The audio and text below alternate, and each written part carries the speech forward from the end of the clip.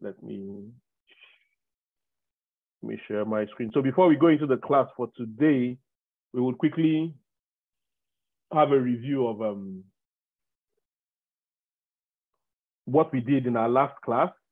We'll also review our assignments, right? For those who were able to finish, those who were not able to finish, we'll take a look at that, and then we'll quickly go over what our plan is to achieve for today. So today we're basically going to be looking into what we call data manipulation languages. We're going to be looking into writing select statements and manipulating data, which is like the bedrock of SQL, right? So we'll spend time, we'll take it gradual, we'll take it nice and slow, and we'll make sure that everyone understands the basics. Like we've always said, the foundation is what really matters.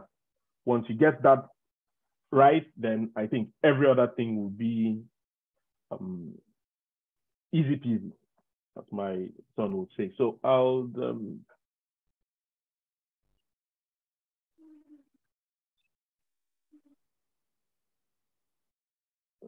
go start from the current slide.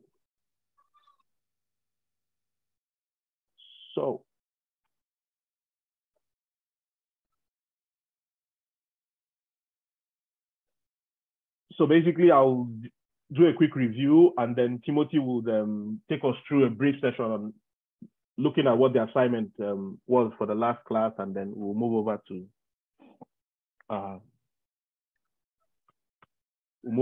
our class for today. So in our last class, we talked about a lot of things, but one of the key things we did talk about was databases, right? So we talked about databases and then the different types of databases. So this was like an introduction into databases. So we also explained that, I'm trying to get my annotations. So we explained that there are basically different types of databases, but our focus was on the three large sections or groupings that we can group our databases into, right? So we talked about flat file databases, we talked about relational database management systems, and then we also talked about not only SQL databases. We highlighted the differences, we highlighted the strengths and weaknesses of some of these different databases. And we also explained that we are following the path of where we have the green line, right? And the green line here, basically, the green line here is what we're going to follow, right? So under databases, we're going to be looking in depth to what relational databases. In the last class, we also tried to explain why we refer to them as relational databases. And then under relational... Quick one, Cecil. Can you make a slide view, F5? Yeah, for some reason.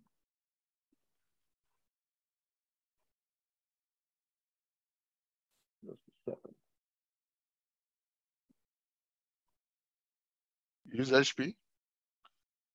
Yeah, I think F5 will work, except it is marked. Yeah, I've tried F5 and it's not working. Yeah, and the Shift F5 should be what should work. Let me close the app and open it again because I think it's probably hanging on something. So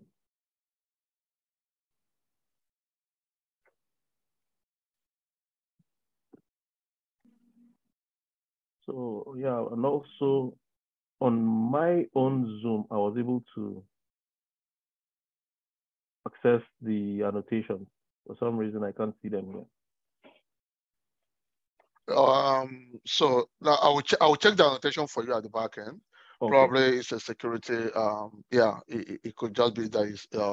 But just put it in F5 and slideshow, so that folks will be able to. Yeah, perfect.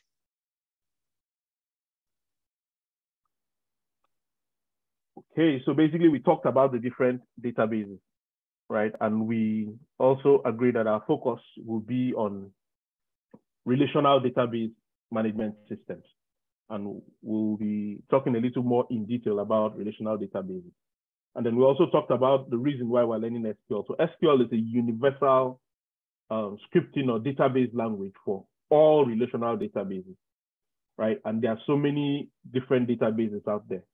And you get to hear of SQL Server, you get to hear of MySQL, you hear of Oracle, you hear of DB2, Cbase. There are a lot of them out there. These are just proprietary products owned by different companies.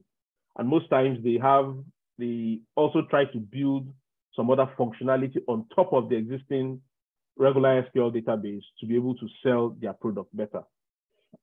Right, so that's basically how the different databases are. The way you have Yahoo Mail, you have Gmail, that's a kind of scenario. So for all these databases, there are different ways or queries you can write against the databases, right? So we'll talk about data definition languages, data manipulation languages, and then data control languages. Our focus is on data manipulation languages because we believe that as the data analyst, one of the key things you will be doing will be what? Manipulating and presenting data, right? So in the data analytics world, you hear a lot of times you hear the word ETL, right? Which means extract, transform, and load. So with the power of SQL, you'll be able to pull data from a specific source, manipulate that data or transform that data, and then push it to a specific destination. A simple example would be you're getting data from somewhere. Like back when I worked in FIRS, we could pull data sometimes from banks, right? And then we tried to compare them with maybe taxpayer data that we had in our own database. So sometimes some databases might say first and last name together. They could save first name and then other names, while others will say first name, middle name, initials, or other names. So with the power of SQL, you'll be able to match that data and say, okay, if it's coming from here and it's separated and my destination wants it put together, then you'll be able to concatenate that data and send it to that destination.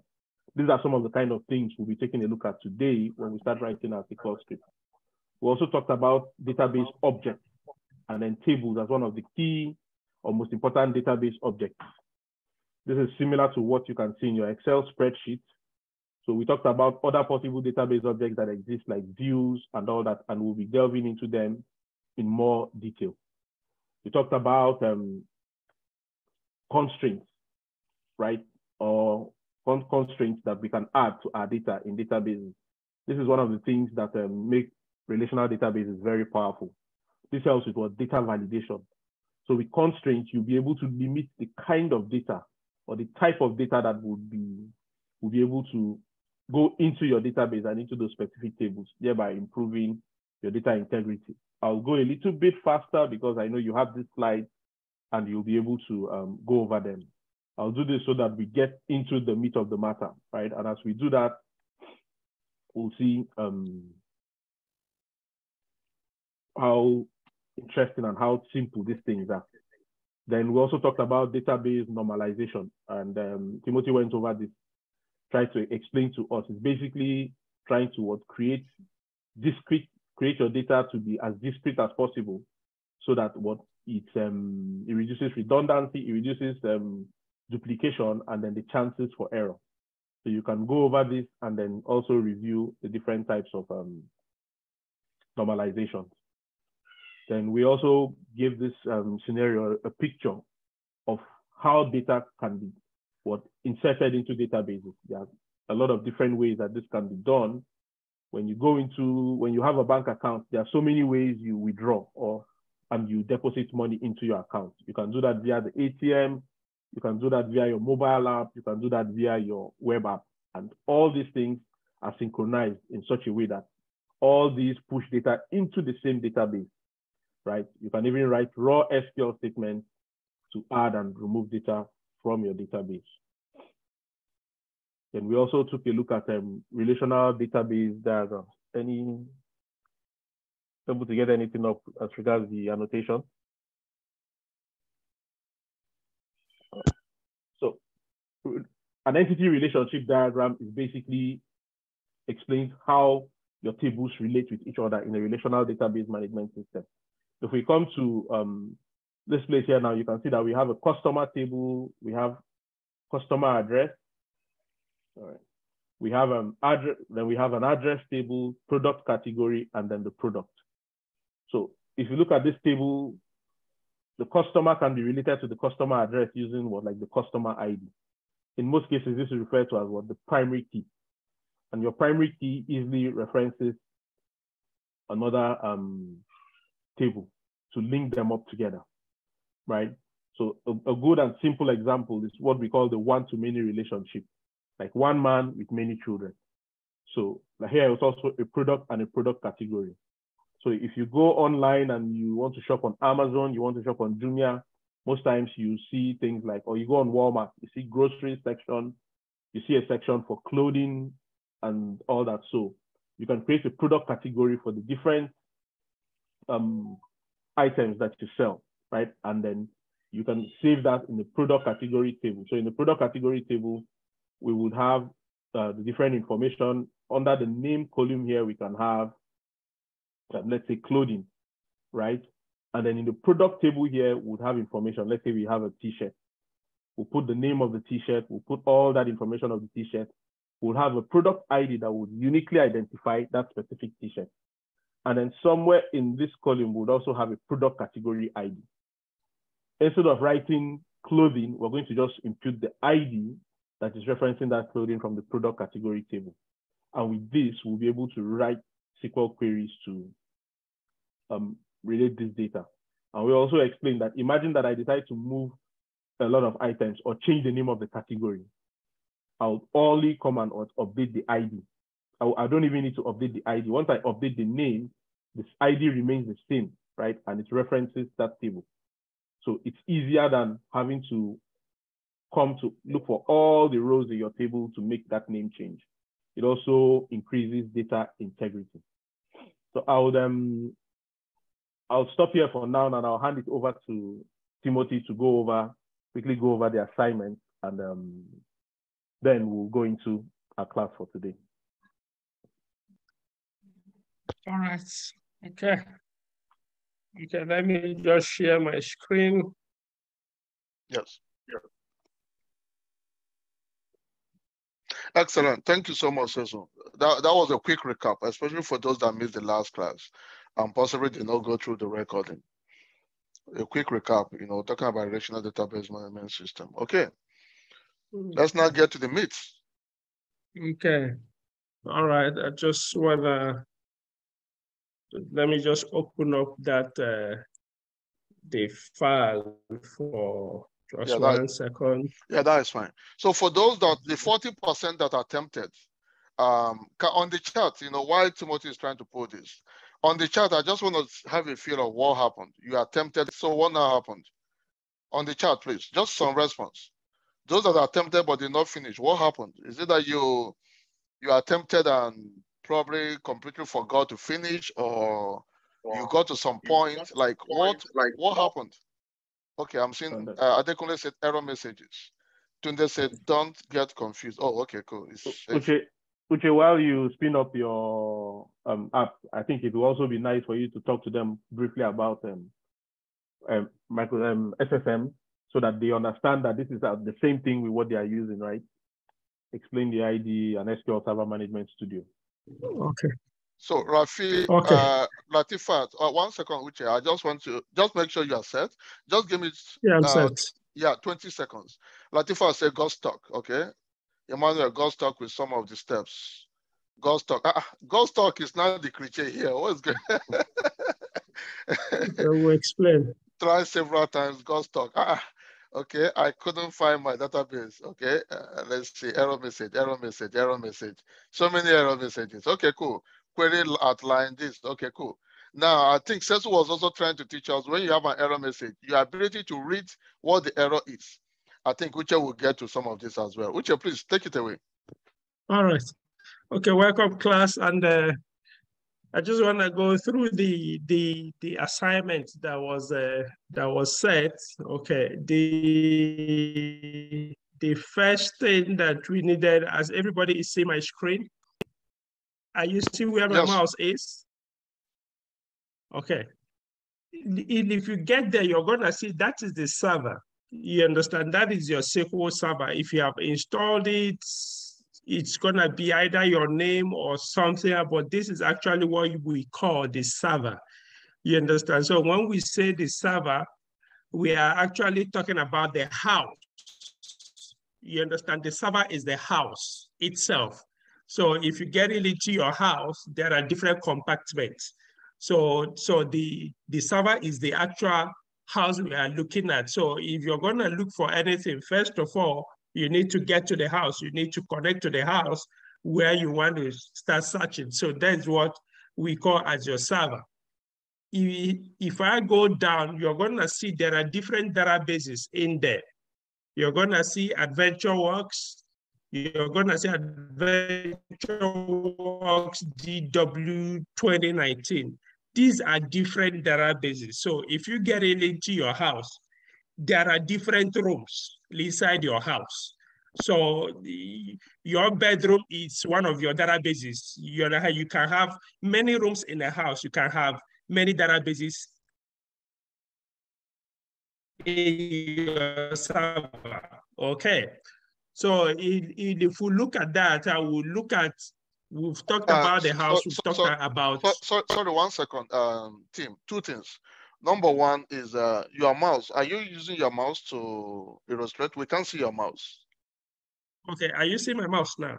No. What we are seeing, are you sure you are sharing the right screen? Yes. Are you seeing my screen? Are you sharing your entire screen or just the window? I'm just sharing this window. Try sharing entire screen. Let's see. You're not seeing it. No, we are not. Can you stop sharing and share again?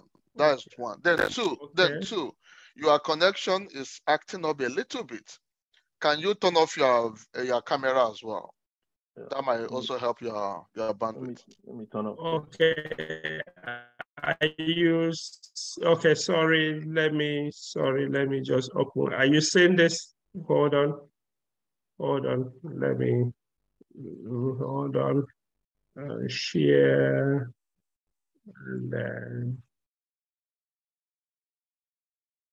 are you seeing it? Yes, we can see it now. You can see my mouse? Yes, we can. Okay. Yes. All right. So what I have explained is the database is the house. Inside the house, there can be many rooms, which are your databases. You understand? The other one is your server. So when I send the screenshot to just say, first you connect to your server, this is the server where you need to connect to. Cislo mentioned it last week. You need to see this green connected. When we say this green it is connected, that means your server is open. You can get in. If it's not connected, that means you cannot get into your house. Then if we look on top where I'm going to click on the drop down, you're going to see the databases. Are you seeing it? You're going to see AdventureWorks 2019. Some people might have 2017 or different databases that you have on your own house, okay, which is your server, but these are the different databases. So all we're just trying to say is this. If you send your child a message inside the house to just say, go upstairs, go pick up my shoes. You understand? If you say, go upstairs, go pick up my shoes, where is he going to pick up the shoes? You need to say, go upstairs inside my room. You need to tell him where the shoes are. So that is what we are actually doing. So we've gotten into this house, which is your house, which is your in the similar rooms, which are the databases. So that is all we ask you to do. So these statements we are just issued now is we're just directing you to just say, okay, go in that my database, go to my person's room. Okay, the person here is what we call a schema. You understand? The schema is two people can answer Timothy, but their surname might be different. Uche, 1 second. Can you hear me? I'm hearing you. Yeah, please, can you turn off your camera? Let's see if it will improve. It glitches at some point. I'm not sure if you are using Rogers or Bell or Etisalat. I'm using sure. Okay, sure. Yeah, sure is a good network. Yeah, go on. Okay. So if we see here, what I'm just saying is now that we are in this server, which is your house, in the database, which is your actual room, we are looking for, we just say, give us everything from salesperson. So if I run this, you're gonna see the result set, okay? But look at what is gonna happen. If this place is in a different room like DW configuration and I run this, you're gonna have an error. It's not gonna find it because you're telling it to look for something in the wrong place. So I need to go back here. If you see this kind of error, you see, you say invalid object. What your child is actually telling you, it is not there. There is no cupboard inside that room you've told me to go to. So in that case, you now need to tell him the actual room where it is, which is why I will just select the database again and I will execute it again. And you're gonna see how you have your result set. Okay. That is one. The second one is, I'm selecting everything. I'm just saying, go to my room, bring every of the books that is in there. You understand? It's a lot. It could be a whole lot of books. But if you're looking for a particular one, I can say, go to my room, go bring my book, or go bring my Bible, which is the book in your house. You understand? In that case, you need to specify that is the Bible. I will not say, which is a equivalent of what I have said, select all from person where last name is Duffy. If I execute it, you're gonna say it will narrow your result set.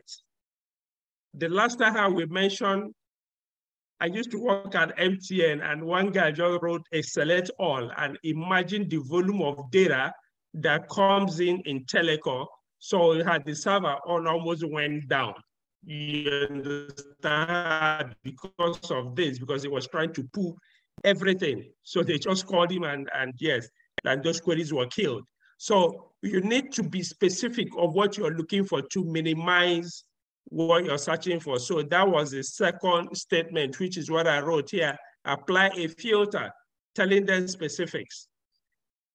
This query I'm highlighting is actually supposed to trip people. Okay. This is not how we mention it when we are doing some other thing. But what actually this table is I didn't want you to insert into this table, okay? Because whatever you will insert there is wrong. And that is one of the things we talk about database integrity. The information that is in there needs to be reliable. So I didn't want you to compromise the integrity of this data.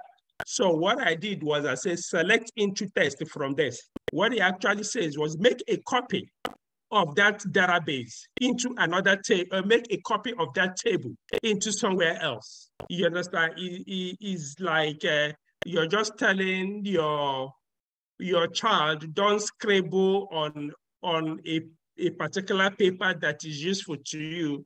You just make a copy of it and tell the child, say, okay, you can play around with this.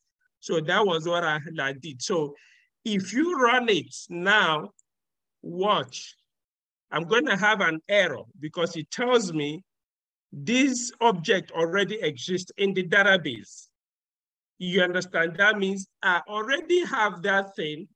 You're telling somebody to take something and put it into the basket, and the person tells you the thing is already in the basket. You can't put it in the basket. So there are two things you can do. Either you take it out from the basket, you take whatever that is in there out from the basket, make space, and put it back there. Or you say, okay, it's already in the basket, let me continue. So people that had this issue are people that have run it the first time, and then they run it the second time. So we're gonna just take you through that. But if I want to run it the second time, the first thing I would just say, drop that table.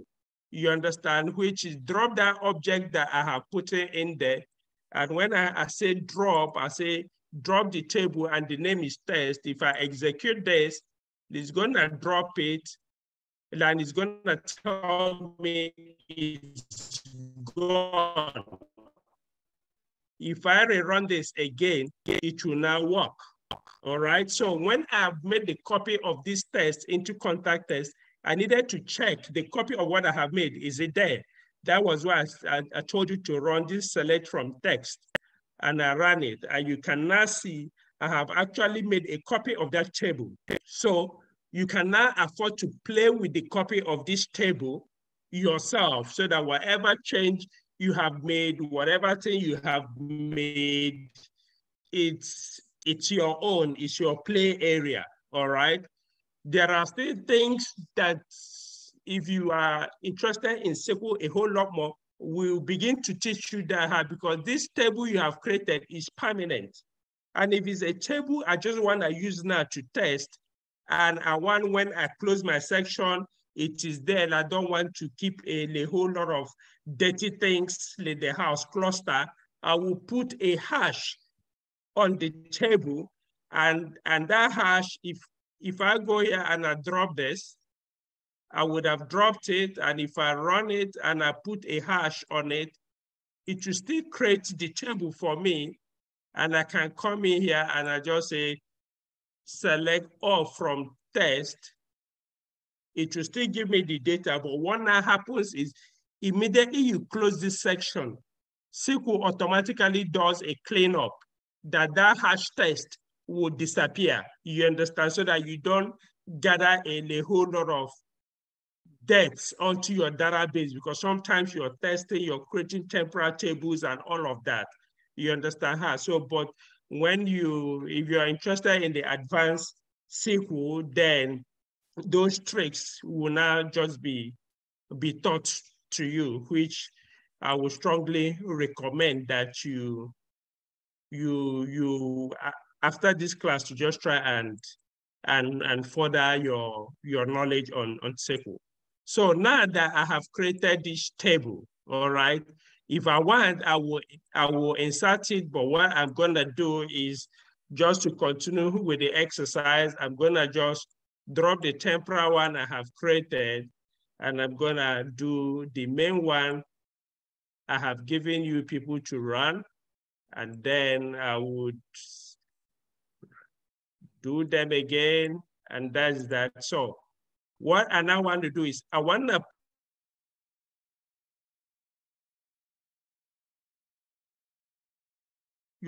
search things in your house. You want to bring new things in your house. You want to remove old things from your house, or you want to change things in your house. So those are just what we call as the data manipulation languages. So here, and I just want to bring in something in my house, and I add a record, which is like you've gotten a new customer. You want to add the information of a new customer into your database. In that case, you're going to do an insert. So I'm just inserting into person, into contact type. So person.contact type is like your first name and your surname on your data or on your table. So if I run this, it will execute it, and I want to check what have I inserted. I will check it. Is this? I have seen what I have inserted, and it's there. All right. Now that it's there, I want to update it. I want to manipulate it to just change it. Like somebody comes now and say, I'm married, my surname has changed, I have sworn an affidavit. I will want to change the information on the system, or a particular product. We used to call it something, and now it's a new name. We need to update it. Or probably you're applying for child subsidy. At first you were earning $2,000 a month, and now you're earning $5,000 a month. They need to now put your new salary inside the database. In that case, your data needs to change, and that is actually what we mean by update. So all I'm saying here is change the name to business analyst, where the name is a data analyst. It can be changed Timothy's salary to $2,000, where the name is Timothy Ikegu. You understand? So you run that update statement and you just say it's executed. Then I want to actually check what I have unupdated. Is it actually there? I'm setting it to a business analyst.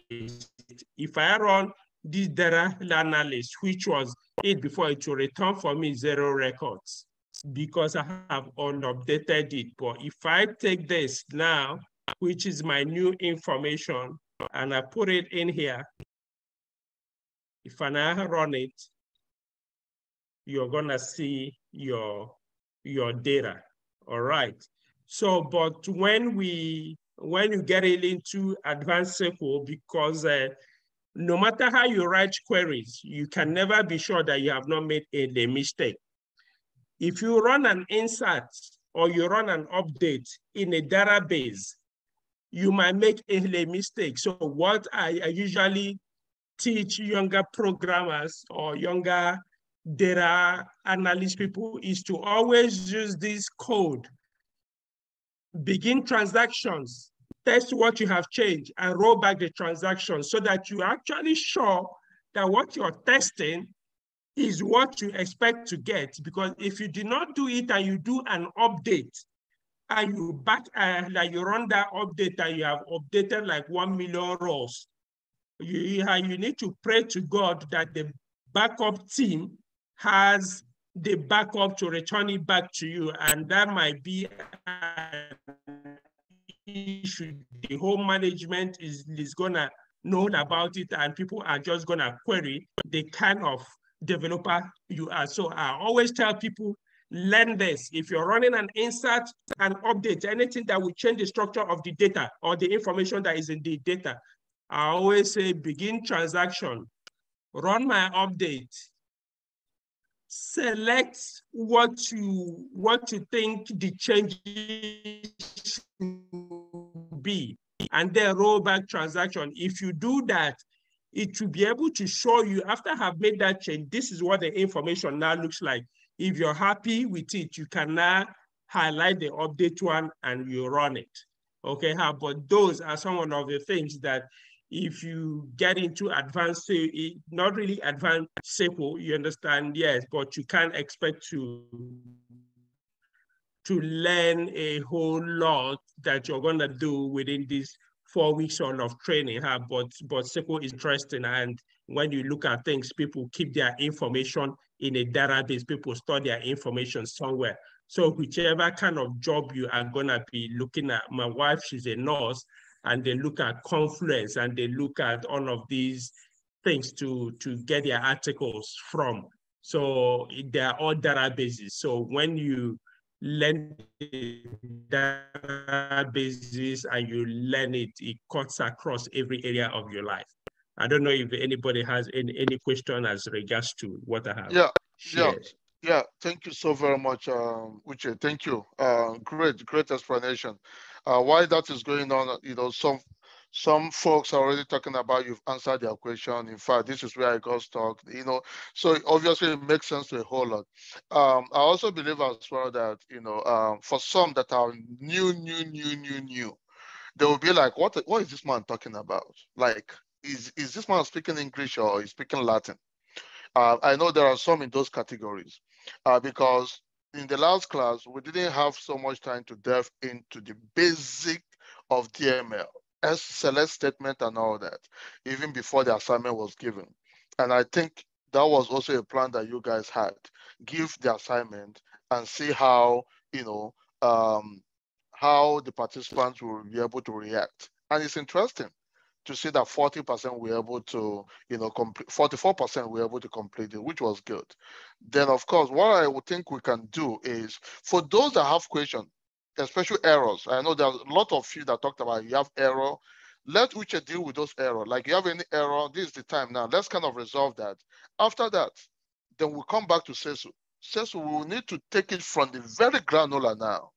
Uche have said so many things. He talked about insert statement. He talked about rollback. He talked about begin. There are some people here that don't even understand what is rollback, what is insert, what is begin, what is select.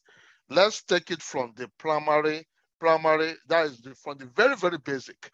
Apologies to those that have, have passed that very, very basic. Apologies, because again, we might bore you, right? When we get to that very basic, and you be like, which one be these ones now? Yes, the essence is to get those that are, that are probably the very first time they are seeing these things, to make sense of these things, and that will really help to ensure that they gain the confidence needed to approach SQL. Okay. Once you get the confidence, you can now soar. You can do anything you want to do. So let's go to those that have errors. Please, if you have an error, can you raise your hand? Raise your hand if you have an error that has not been addressed. An error message, or you got stuck, it has not been addressed, and you just want to speak to help which will make sense of your challenge, and of course which will throw some light. I will probably take like about 3 or 4, and of course we now make some progress. Okay, 1 second, guys. Okay, Debbie, please go for it. Please make it brief. Okay, make it brief because of time. Yeah, could you just scroll up? I think I got lost somewhere up, and where you had the drop table test. Could you just explain what you did? Like, I understand the first error we got the first error when you ran it for a second time, so it sort of copied that and could not go back. But then I just saw you go up and add the word, that hashtag, and now I got lost from there onwards. So I don't know. Yeah. All right. What I was, the query I sent through, if anybody has run it the way it was sent through, you're not gonna get an error. But where people got an error is they ran the into statement the first time. And when they ran it the second time, it complained to just say, where you're telling me to put something there, where you're telling me to put there is already something like that in there. So what I have just done here was to just explain that error. I said, okay, first of all, remove what was in there, which was the drop table statement, and then rerun it again. If I run this again, you're gonna see that same error. You see, you're gonna see that error. Say, there is already an object that is named test in the database. So once it is there, what you would have done is, if it tells you there's already an object that is named there, then what you now need to do is you try and check what is inside that test. You run a select from test, and you're gonna say it. Then if it's what you want, you can continue.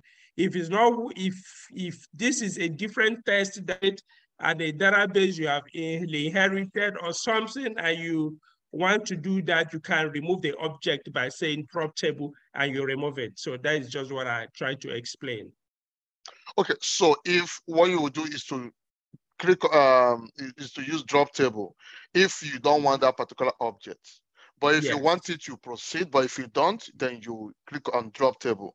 That for sure will be a bit hard for those that are just starting out, that don't even understand what the meaning of drop table means, right? Yeah. And of course, one thing about SQL, many look at SQL like coding.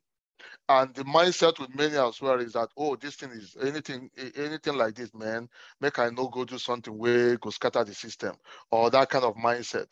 So there's that little bit of fear factor, which I believe gradually at the end of this program, most of us will be able to surmount those fear factors and be able to make progress. Debbie, does that make sense to you? Yeah, thank you so much. Excellent. So let's move quickly to the next question, please. Ololade, please go. Ololade, go for it. Yeah, thank you.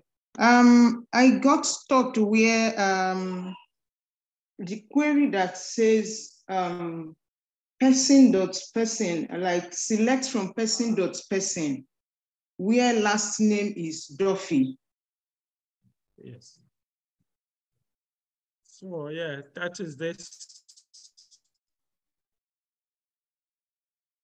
Yeah, there. That is actually, yeah. If I just run it, that is it. So okay, then after that, I left it and went to anyone that does not do, I just leave it and go to another one. So I got stuck. I did some other ones after that did. So I got stuck again at update test where, set name. I don't actually know whether that update test set name is supposed to be the same line or it should be copied the same way you wrote it because it's written like that. Yeah, what I actually did was for you to run it exactly the same way. We're going to get into those things today. The essence of the assignment was for you to get used to just try out on the environment and how to execute and run a code. Then we're going to get into update, insert statement, and all of that. We're going to teach it today. Okay. So if you want to see them like this written together, yes, you need to execute it at the same time like this. I have run it. Okay. Because there is no object, there is nothing again, because I've changed I have changed the data analyst to a business analyst. It will now tell you is 0 rows that is recordable. Okay. It's going to run. Then I don't quite understand the later part of the assignment that says return all columns and rows purchase order, header, table. Number 2, return vendor. I don't understand how we're supposed to go with that. Okay, we're going to get into that. But once it says return all, is this. So this statement is actually says, select this asterisk is all. Okay? Like I said, we just wanted you to be able to open your screen like this, execute the code. When we now get today, we're going to be explaining to you insert statement, update statement, and then you'll now be able to relate to what you have already done. But if you have been able to open to this environment, get to the database, run 1 or 2 codes, I think you are fine. Yes, okay. I was able to do some. Then are we also going to treat, like you said, create an SQL file, save it with your name? I don't know how to do that too. Okay, once SQL file, save it with your name, is this thing that I have written now. Yes. You just go to file and you just say save your name on your machine. Okay. All right. Thank you so much. Okay, fantastic. Awesome. Excuse me. Yeah, that's some good good questions there. Guys, we're gonna be switching this back to the to further aspect of the program but again I can see so many hands up. Don Moses, you have a question that has not been answered already. Yeah, my question is in the last part of the assignment, which it says return purchase order list where status for and the list should be ordered by order date. So I was able to make sense of number 1 and 2, but that 3, that's where I got stuck. So I'm almost done with the assignment, but that I couldn't translate that into the query. So, I think after today's class, most of these questions will be answered. Yeah, excellent, fantastic. So we might just let me get one more lady. I like getting the ladies to talk more. Folashade, please, you are the last person to ask the question. Then we now switch back into. But I love this approach. Getting you guys to try this out. Then of course we now go into explanation. Then into the main class that should have explained this in the first place. Then you can now begin to connect the dots. So for those of us that are freaking out and say, hey, these guys, are they speaking German or Latin here? Please, just calm down. We'll get to the point where you all understand everything, okay? Folashade, please go for it. Make it brief, please. Okay, good evening. So for me, I couldn't even run the queries because under my change connection, I just saw select database and there was no option to select from. So I got confused. So I'm suspecting that probably I didn't install right, or maybe I'm doing something wrong because I couldn't even proceed from that point. Do you want to share your screen? Yeah, sure.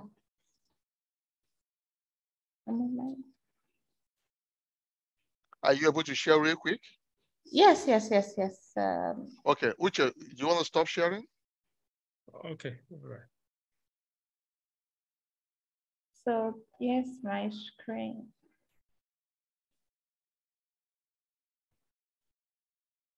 This okay. part just Okay. says select click data. there, click there.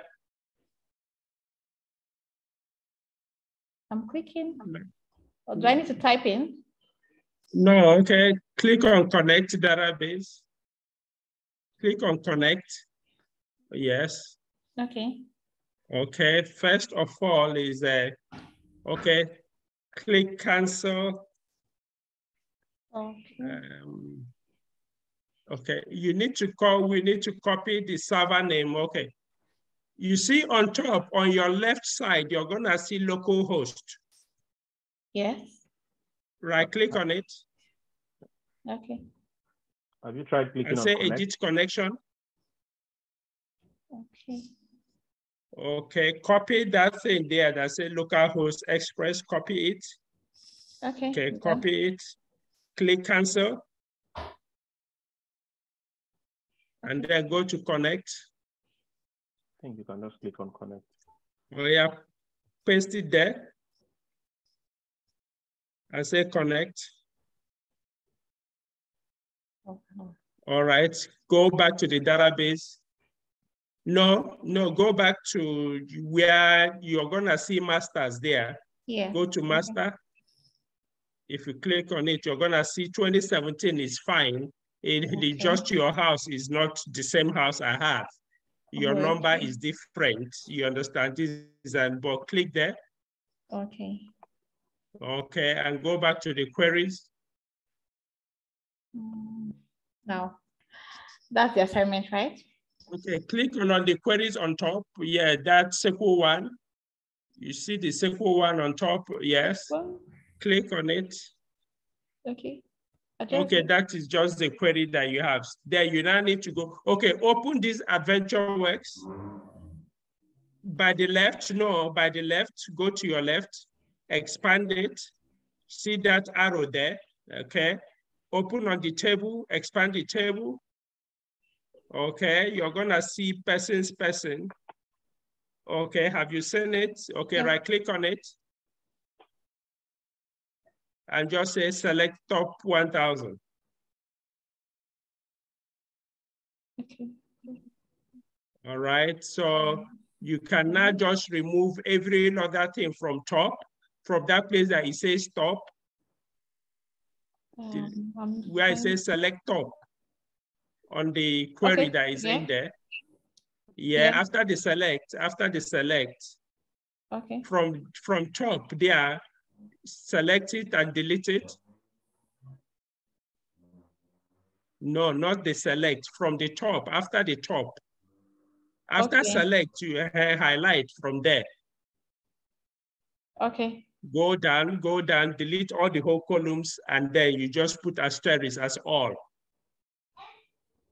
Okay, no, don't remove the main table. Just stop from the second to the last line. Okay. Highlight to the second to the last line. Here. Yes, press delete. Okay. Remove the top. Delete the top and press asterisk like times. Say times. Okay, make space between the select and the times. All right, run it.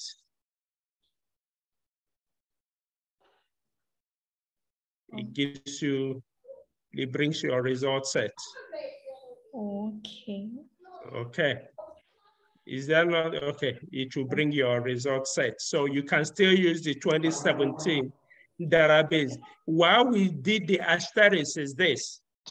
Imagine if you have 200 columns, or you have not even 200 columns, you have 30 columns on a table.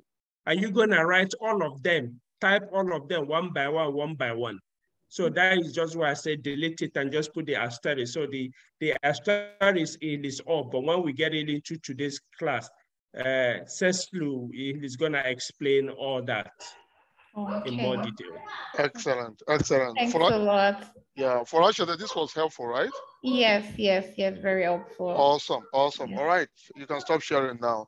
Fantastic. All right, great, great. I love the participation. It shows that we tried this. Like the statistics we got was not just people just answering. Many of you really try this, because when you try something, that is when you're able to uncover gaps, errors, and you can now ask questions. And that is the essence of this. Make it engaging, make it participatory. Really impressed with all of you. Okay, Sesu, let's take it now. Let's take it away. We are done with the assignment. I believe most of the questions have been answered already. If there are some that have not been answered, please, guys, on the Telegram, let's continue that conversation on the Telegram. Now, Sesu is going to now take it away by trying to, explain things in a very granular way, so that we can now begin to understand all those DML statements and so on and so forth. Sesu, are you still here? I am. Can you guys hear me? Yes, we can. Please take it away. All right, then let's. And I'm sure most of the questions that have not been answered at the end of this class, it will be a thing of the past. So let's. Can you guys hear me? Yeah, it's still coming.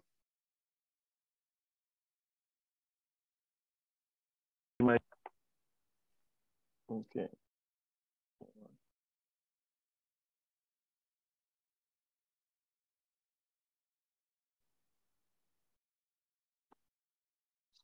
Sesu, can you hear me?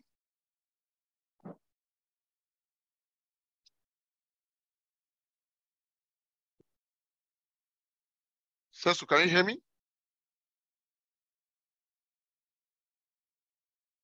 It's like we're having a bit of a network.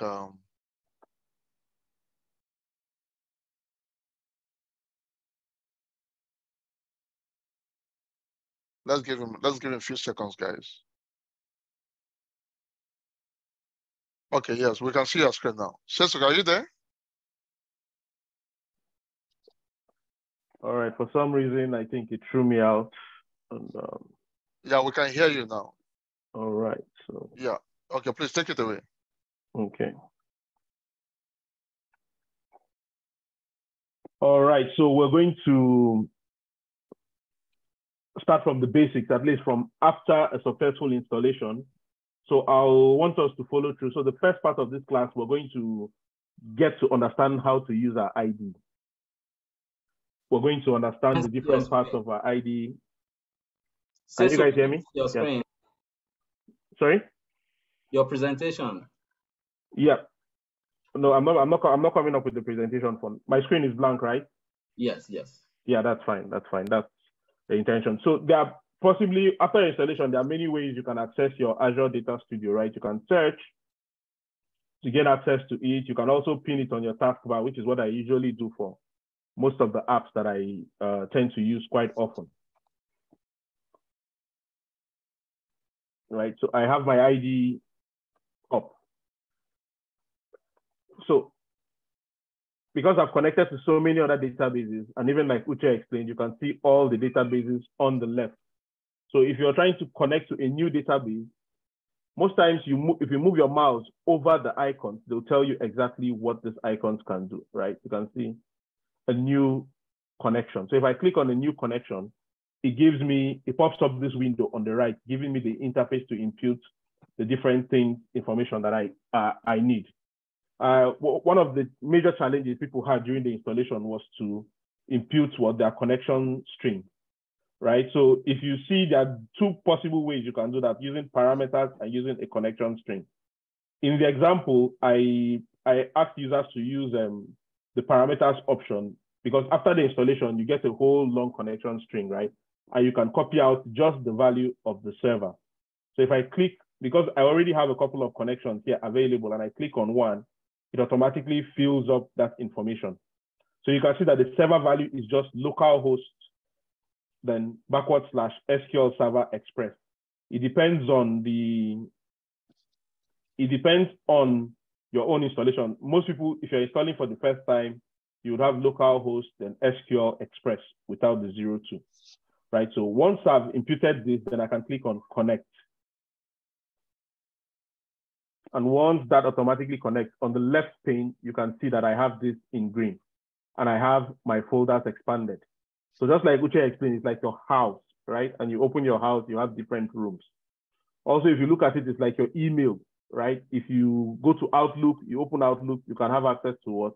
Your different mails, which are your data, which is like your database. And you can have more than one email on your Outlook, right? And once you open your database, then you have access to what? This folder.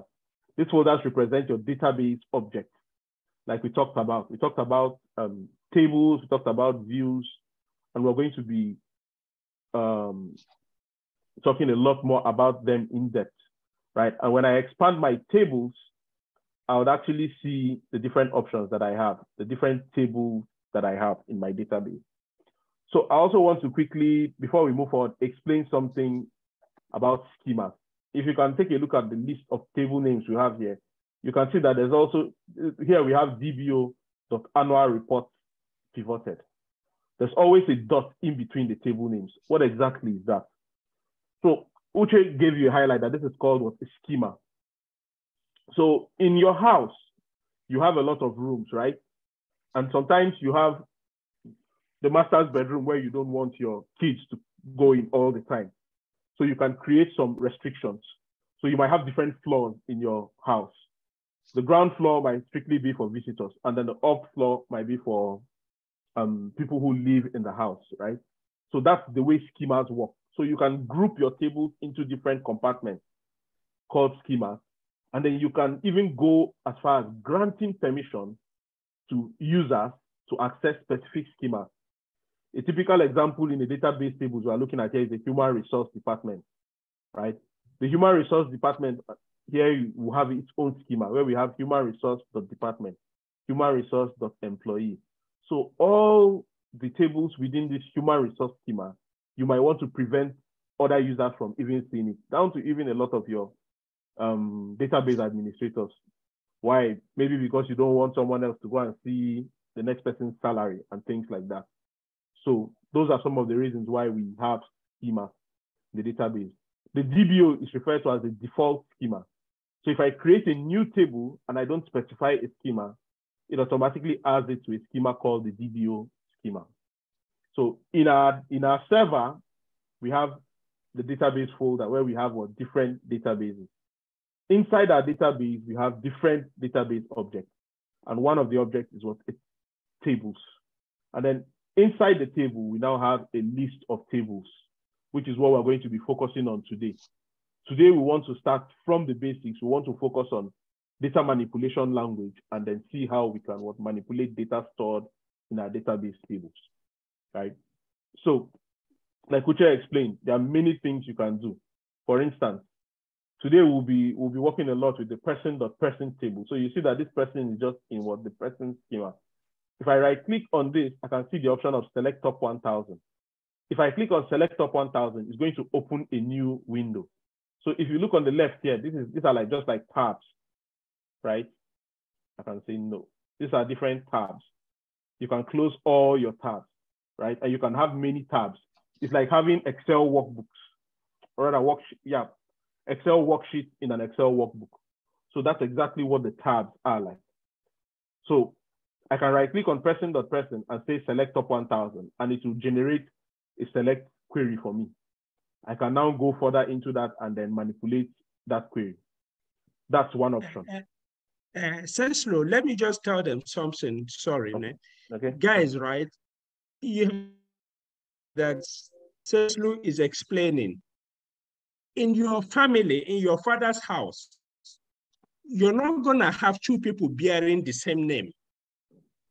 You understand? If your name is Patience and your name is Patience Adekunle, none of your sisters would your father name again Patience Adekunle, because if somebody comes to the house and he's looking for Patience Adekunle, there are two of you, so it wouldn't happen.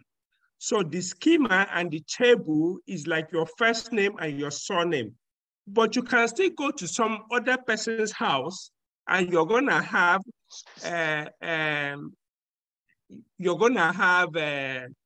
Uchechukwu patients. It's possible. You're still going to have a Dekunle, you're still going to have some other like Dekunle Michael.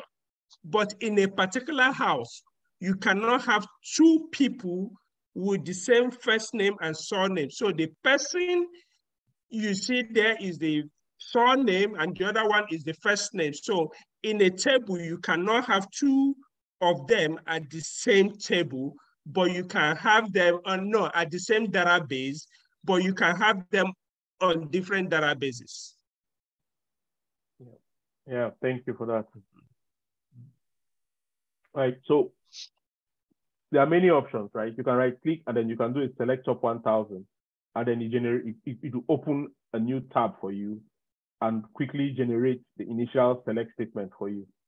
And something else Uche mentioned about selecting all the rows, right? So because of that, by default, you see it's going to generate just the first top 1000 because it doesn't want to put that pressure on the server. But this is my own favorite way of writing the SQL statements, is starting it from scratch, right? And you can do that by going to File and then New Query, similar to the way you go to Microsoft Word and go to your file and then open a new document. So a new query automatically opens a tab, right? You can see that it's opened a tab for me and then has given me, automatically even given me, there's a run option, there's a cancel option, and then it automatically connected me to the AdventureWorks 2017 by default because that is the server that I have open, right? But if I click on this drop down, it can give me the options of all the other databases that I have under my AdventureWorks. So if you take a look at this, this is what the typical window would be like, right? And you can then write your SQL statements here. Also, this is like a regular file, like a Microsoft Word file. So if I write this query and I want to save that query so that I can use it tomorrow, all I need to do is my normal Control S, right? Just like Microsoft Word. And I can come in anywhere to my desktop. And if you see, it's saving the type as a what? SQL file. So I can give it a name, right? I can call it Sesu. Maybe Sesu1 and save it on my desktop, right? And once I click on save, it's going to save this on my desktop as a what? Sesu1 file. So I can close it. I can now go to File, and then I can go to Open File. Just the way you do in Microsoft Word. It's virtually the same thing. So I have that on my desktop and I have it here. So I can click on this and click on Open. And it opens up the same file for me, right? And gives me the option to write my query. So for now, our main focus when you open a query window should be this down to where you have the database selected. Estimated query plan, and these are some advanced query options that we might not get to take a look at for now. But our main focus now is what? The run button, which is like our green button to run a query. And then we have the disconnect if you want to disconnect and let's say connect to another database. And we're going to start with our typical SQL queries. Another cool thing about Azure Data Studio or integrated development environment generally is they have something called line numbers that is good to take note of. So anytime you're trying to make a reference, you see like people came up and were trying to make a reference to where they had errors in their query, you can say, okay, go to line number 2, right? And it's easy for anyone looking at that to know exactly where to go and find that specific query. And, you know, gradually the journey starts. Remember we talked about SQL and we said it's strictly like writing English language. Our focus today is going to be basically on data manipulation languages, right?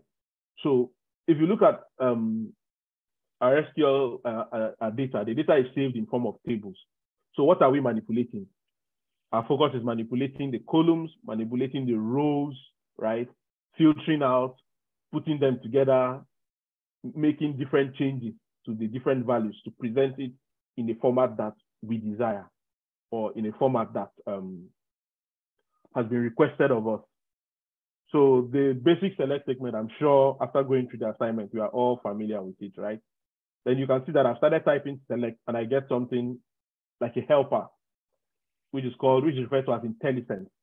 If I start typing and I see that the blue mark is on the field I want, I can hit my tab key and then it will complete it for me. So I'm saying select, and I can say asterisk from person. You see that it's helping me out, person dot person. So this is a basic, first and basic simple SQL statement. So you can write your SQL statement on one line. We always make sure you have space between your syntaxes, right? You can have this on one line. And if I hit this and I hit my run button, it's going to run that query. And at the bottom of your taskbar, you can see it's telling you spaces, this, and the most important thing for me here is the number of rows that have been returned. Here we have 19,972 rows. You've written your first SQL query. This is all there is to it, or maybe a little more, but I mean, it gets far more interesting from here. So right here, you can see that we have a table, and these are the columns. And if you remember in our slide, all we talked about was columns and rows, right? And the columns would save the data for the different specific information about all the records. So for instance, here we have business entity ID.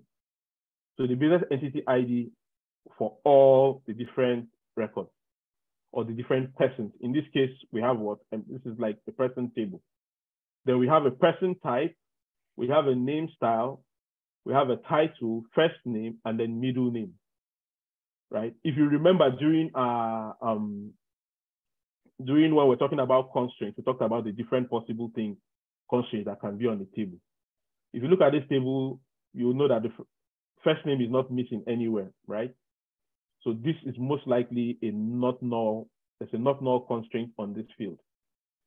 If you look at the title column, we have something here called null. Null because when they were filling this form or when they were inserting this data, they did not provide any value for title for Ken.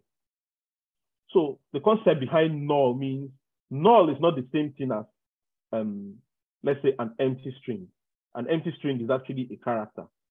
So null means the absence of something where there actually can be something, right? So as we go on and we write queries and we go ahead, you will get to understand so many other concepts behind constraints on database tables. So we're going to be hovering a lot around the person.person table, but whatever query we write on here, you will definitely be able to write them the same queries against all these other tables. Today, we want to drive a point home. I have a table like this, and my boss can make different demands of me, right? And not just my boss, maybe I want to see something. There are different things I want. Maybe I'm looking for a specific person. I should be able to filter this table to get that specific person I'm looking for. Maybe I'm looking for a group of people, right? So we're going to take a look at criteria for filtering data by row. We're going to take a look at the criteria for returning just specific columns. Some of these columns might not mean anything to you, right? Somebody might come and just say, just give me the first name and the middle name of these people, or how many people are named Ken in this place. Those are the kind of things that you will get to play around with. Then later we'll start taking a look at transactional data, where we'll also go into calculations and all that. Similar to what you can do in Excel, but I guarantee you that doing this with SQL is a lot easier once you get the hang of it. So before we start with the select statement, I also want to tell us two things about another interesting thing about writing SQL statements. And it's not just for SQL, but it's for virtually every programming language. So personally, this is what happens to me. I forget a lot. So I come here and I write a query. Select asterisk from person is, quite simple and straightforward. But what if I write a query that is seemingly complex and I've actually even forgotten why I even wrote that query? How do I remember, right? So we're going to talk about comments, where you can put comments in your script, right? We have created an SQL file here, so this is our script. So in today's class, we're going to write queries here, and we're going to build this script. And then at the end of the class, we will share it in the Google Classroom for people who want to go over it and also review. So I'm writing my script now, and I want to write a comment here so that when I come in tomorrow, and it's not just for you, but it's good coding practice that you add comments to your code, so that even when someone else comes to review what you've done tomorrow, they don't need to pick up the phone and keep calling you. Oh, so why did you do this, right? So you can add comments.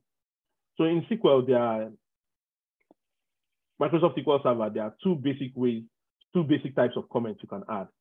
You can add what's called single line comments, and then you can add something called multi-line comments. So it's easy. If I want to add a multi-line comment, then I use something, I put a syntax like this,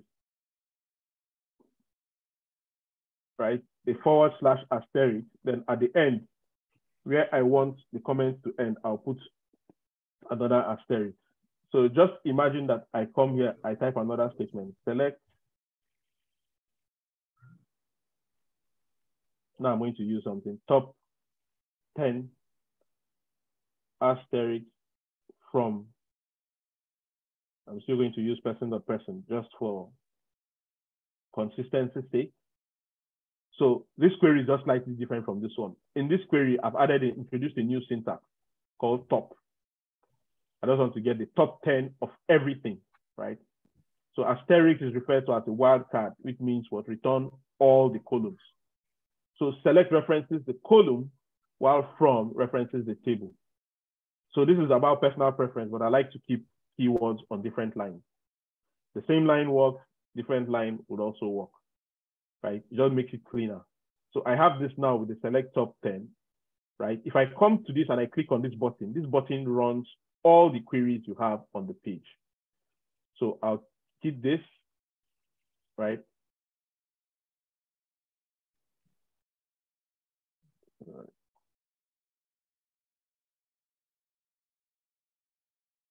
Close this. So this, I've done a select top 10 asterisk from person.person. If you come down to the bottom taskbar, you can see that it's returned what? 10 rows. So this returns just only 10 rows. So what happens if I copy this out? I'm doing a Control X to cut it, and then I put it inside here. You can see that it's now highlighted in green. And if I run this query now, nothing happens, right? It just tells you command completed successfully, 0 rows. Why? Because I've put everything inside my multi-line comment. If I take the two of them out, right, and I put it down here, and I run it, you will see that we'll have 2 outputs. Once it finishes to run, you'll see that it's going to give us 2 outputs. Okay, it's still running. So this gives us 19,000 rows. Let me scroll down to see if I can see the second table. You can see that we have 2 tables here, right? This one just returns just 10, and then this one returns the whole 19,200 records. Why? Because I clicked on the run button. So it's going to run all the queries I have. It's also sometimes, back in the days, you had to end your SQL query with a semicolon to show that that's the end of the query. But now, using IDs like this, most times it doesn't really matter. So I have been able to what? We've been able to understand how we can what? Run. If I want to run just one of these queries, then I can actually highlight the target area and then click on my run. If you move your cursor over run, it should tell you, okay, you can hit the F5 key on your keyboard. Also, it's like a shortcut key to be able to run that query. So because I've highlighted just this section and I've clicked on my run button, it's only going to retrieve this part of the query. There are other options. Let's talk about single line comment. So single line comment uses just a double hyphen.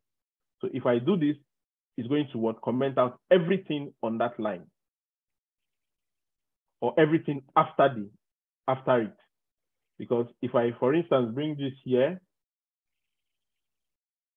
let's introduce the where clause, for instance. I can say where business entity ID equals 1. If I do this, so the where clause basically filters by what? Your row, as I'm sure you would have understood from the assignment. So if I highlight this query and I hit the run button, it returns just the single record I am looking for. If I put my single line comment here, then it negates this, right? So if I come to this place, I highlight just this line and I run it, it's going to now return everything. So that is basically how single line comments work, right? So single line comments, just 2 hyphens would work, while multi-line comments are what we can put anything within multi-line comments and it will comment that part of the code out. So I like to keep my code clean. You can still use this on the same line. So something like this, right?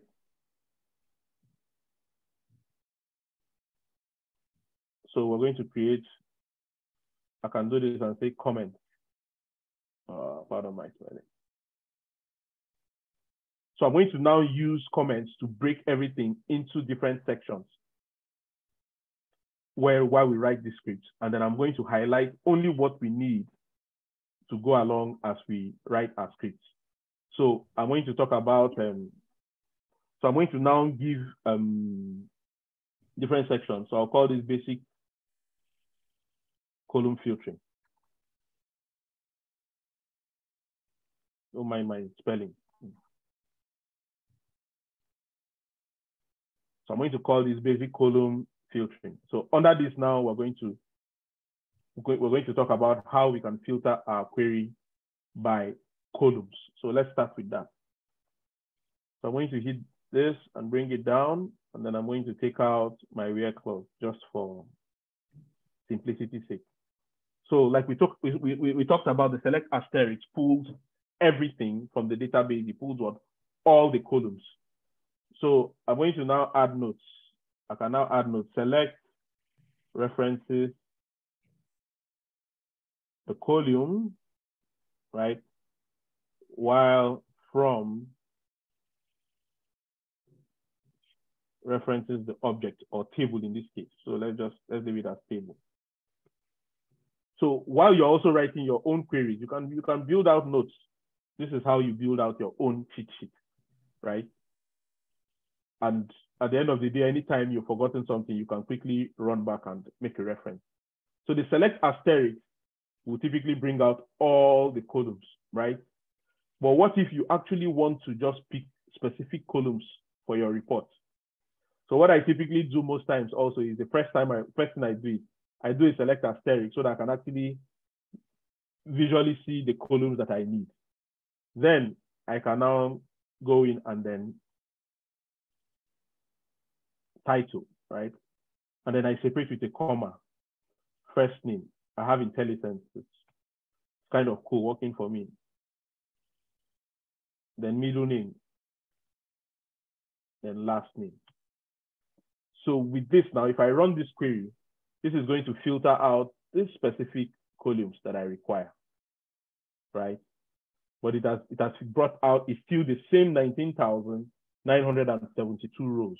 Why? Because I am filtering what? Only by columns. These are the specific columns that I want to see. If I want to see business entity ID, I can add it, right? All you need to do is separate them by comma. Separate them by comma. So these are some of the basic things you can do with column filtering. So I'll come back to column filtering, right? But I also want to talk about, there are so many other things we can do when it comes to the column, right? What if I want to bring first name and middle name together into one column? Those are some of the kind of manipulations that you can do at the column level. So we'll come back to that, but I also want us to take a look at row filtering. So I can copy this. So that's the whole idea now, is what I'm trying to build out a script, right? And I can do my Control S to save it at any point in time. Yeah, that's something really cool with Azure Data Studio.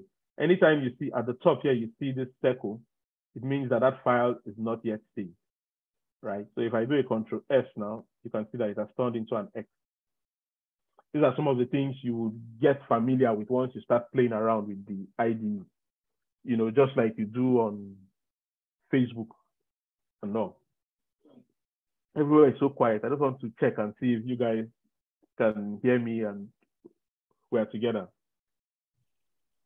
Even if it's a thumbs up or a hands up.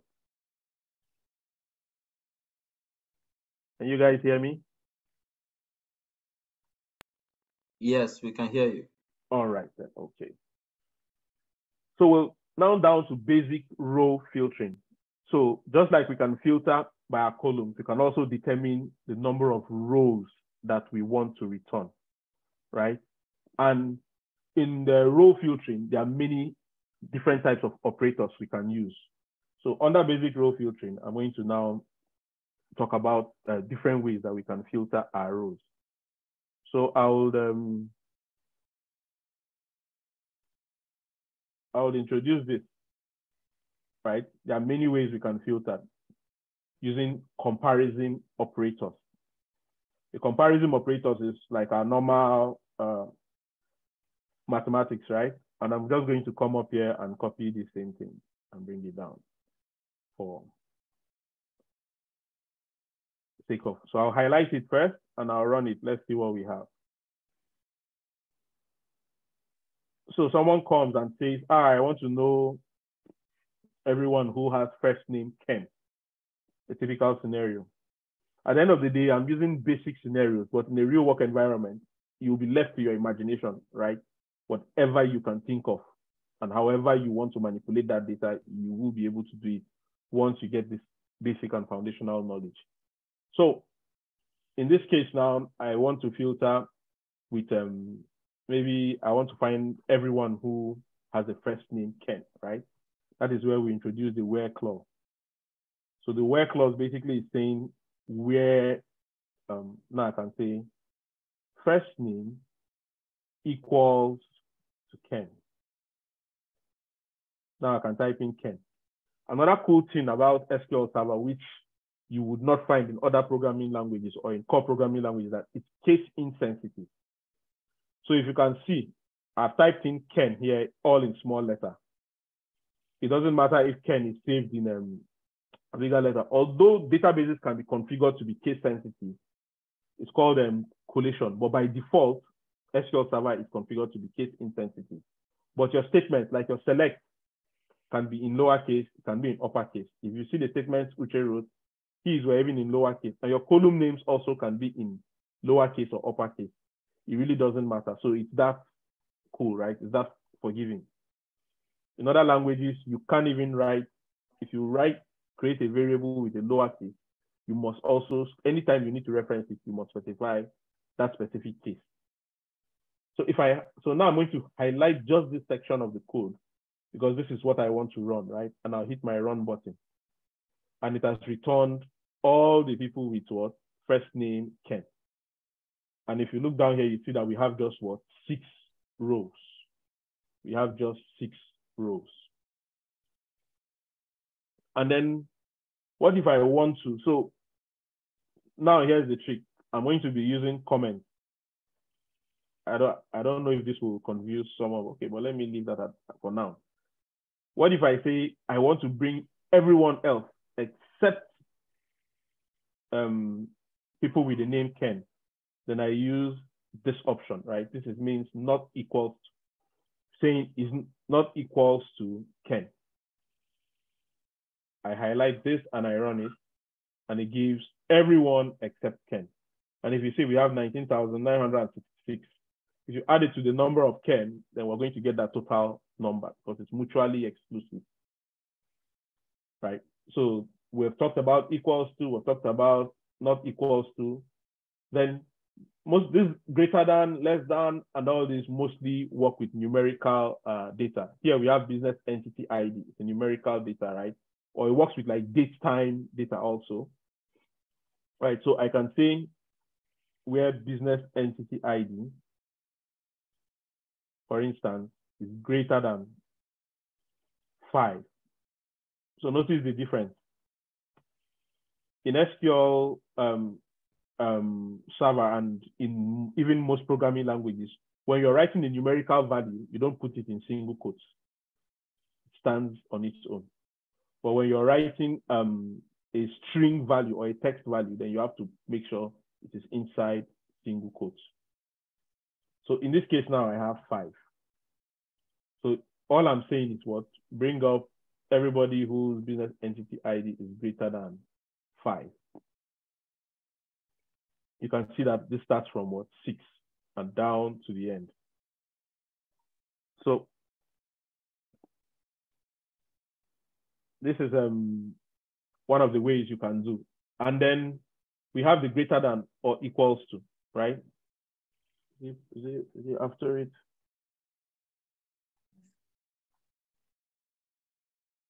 If I run this now, it's saying what? It's going to start from 5 because I said greater than or equals to 5. So this is like a basic mathematical concept, right? So you can use these values to filter your rows. Then we have something else also referred to as conditional operators. So these are some of the conditional operators that we can also play around with. So in conditional operators, we have like, we have in, then we have between, right? Okay, I repeated. So the between comes with something like and. So let me put this together.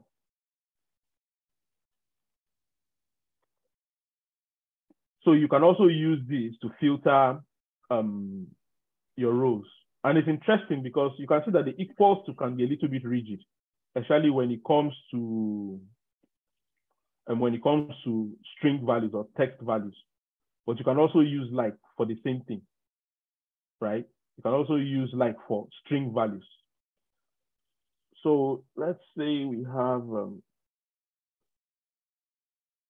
select asterisk from. There's another table called purchasing. Let's just introduce a new table, right? And then purchasing.purchase order detail. We'll talk a little more about this table in depth later. But I just want to introduce this new table. Or do I use the purchase order header? Let me use the purchase order header. Purchase order header. So it's about the table. The table just holds information about purchases that have been made. So let's just run an asterisk to see what the table looks like. So it has just the purchase order ID, revision, status, employee ID. This is probably the employee that purchased it. The vendor ID is probably the vendor they bought it from. Shipping method, order date, ship date. If you look at this, this is closely the same thing with what you get when you buy things on Amazon, right? There's an order date, they'll have a ship date, and the like. So we want to take a look at using things like the like operator. But the like operator works better with string values. Here we have more of numerical and date values. So let's come back to our person.person. We'll come back to this this table. So we have business entity ID, title, first name, middle name, last name from person.person. And we want to use like. So we can use it, we can use like in the same way where, let's say, first name, like Ken, just like what we did the other time. We had equals to Ken. So like Ken would also work. Like Ken would also work. It gives us the same output. But the like is a little more interesting, or it gets a little more interesting. And we'll talk about that shortly. Because with like, you'll be able to implement a couple of wildcards to do a little bit more detailed filtering. So let's talk about in. In simply means including. So I'll give you a typical example. Let me highlight just this. Just see that I've ignored my where clause. And I run this. So I've gotten everything. So let's say I want to get people with first name Ken and let's say Rob, right? And I come down here. What I'll do is I'll copy out the query and bring down another one so that we can have a script with all the different examples. So I'll say where first name include, so there's a difference in syntax. So include noun, I'll open a bracket and then I'll specify the values inside that bracket separated by a comma. So this is just what the rule says, right? So it's just to understand it.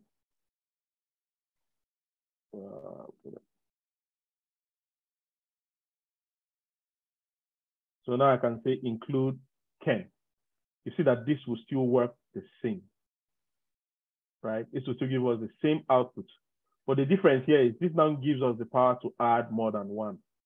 So I can now put a comma and put another quote and say, we had Rob, right?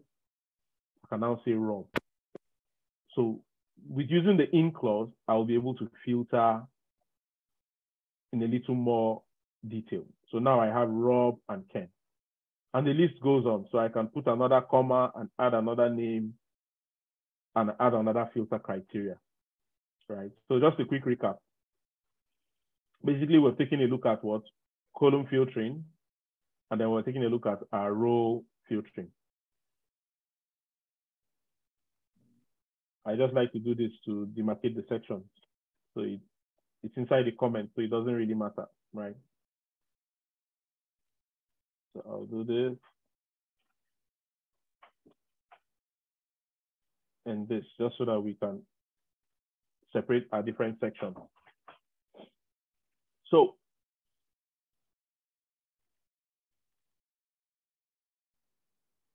just another, Azure Data Studio gives us something also that's very cool, that we had this in other programming language, but it's called regions. So you can actually create a region. For instance, when you're writing a lot of scripts and you want to, I can have something like this and call it a region, right? Well, let me do this. So if I call this a region, and then at the end of it, I'll do the same thing. And then I'll put the hash and I'll say end region.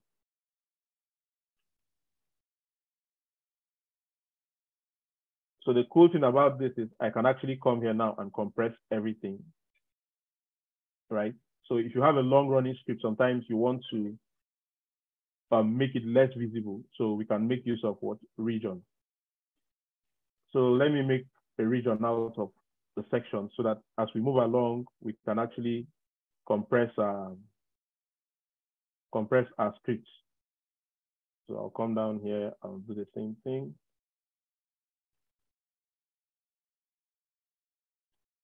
End region. So now once we come back, we can always expand a specific region to work with. It's about personal preference, but you see how clean and cool this can be, right?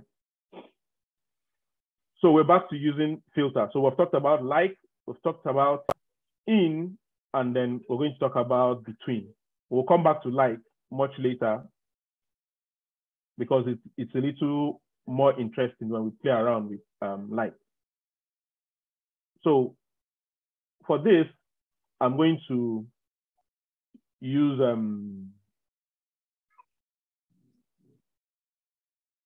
let's use the same thing. I'll copy this.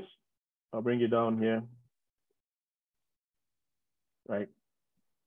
So we have business entity ID. I'm going to comment this out for noun and run just my query and let's see what we have.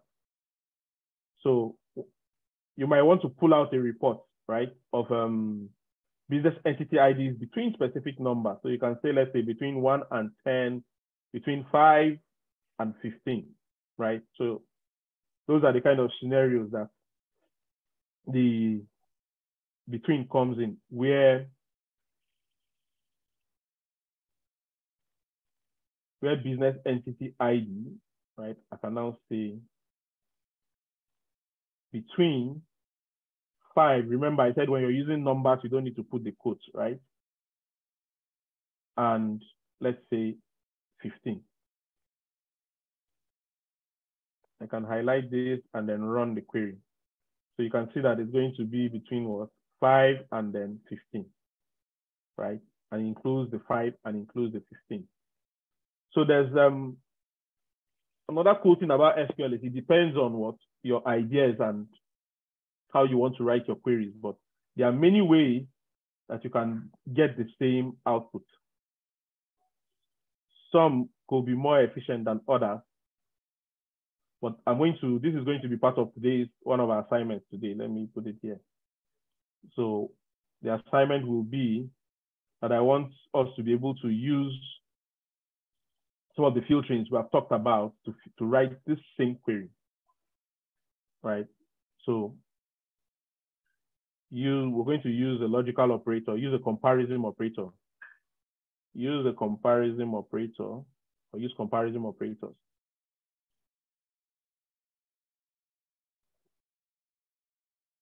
Operators to get same output.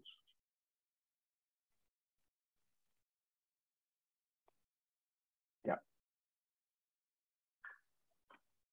So there are so many different ways that you'll be able to play around with the different operators.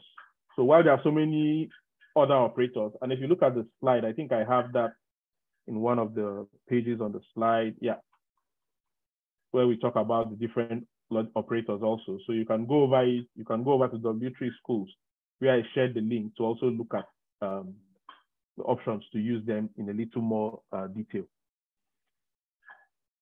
So there are so many other interesting operators that we can look at.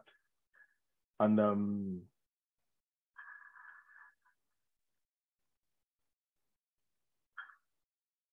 let me talk about this. Logical operators. So let's talk about logical operators. I'm going to put this inside. So using logical operators. So these are basically the types of logical operators you can find: and, or, any, and all. For the purpose of today's class, I'm going to talk about and I'm going to talk about or, right? This enables us to be able to chain our different row selection criteria.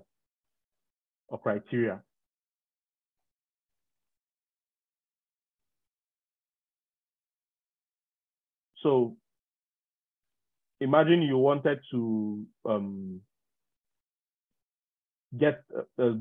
have different criteria. For instance, you're looking for people who have a first name of Gail, or let's say have a first name of this and the last name of like specific criteria. You'll be able to use some of these your operators to get them. So this is a typical example.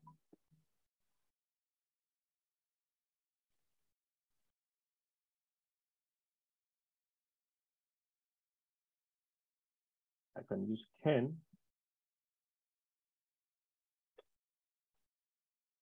I'm highlighting just this, and I run this, right? So I've gotten 4 people with the first name of Ken. But what if I want to filter out some Ken Mayer, first name of Ken and last name of Mayer? I can actually add chain that condition with an and clause, and last name equals Mayer, right?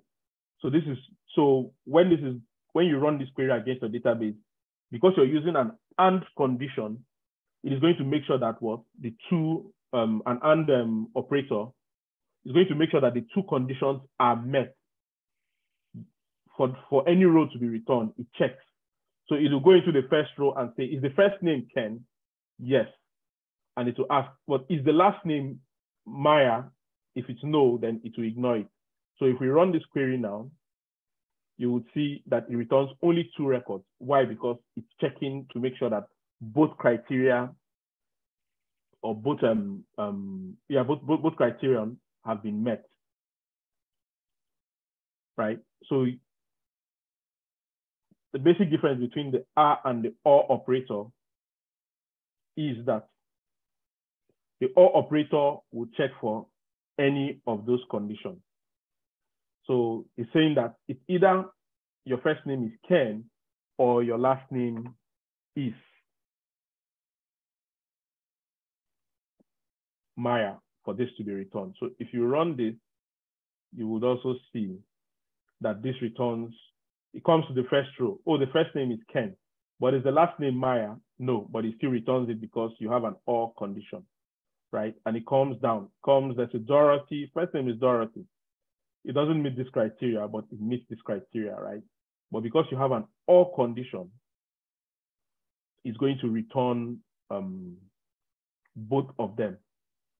And then there's also another logical operator I'll quickly talk about is it's the bracket. I don't know how to put it, but you can also chain your conditions inside a bracket. And if we remember our board math in school, board math always evaluates what you have inside the bracket first, right? So let me think of a quick simple scenario that will drive this point home. So here we have first name Ken, or last name is Maya, right? And then I'll have another condition again, and I'll say, and middle name is not null. So I've used the opportunity to also introduce a new syntax, right? Which is not null.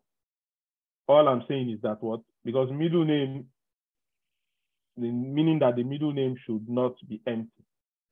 So if I run this,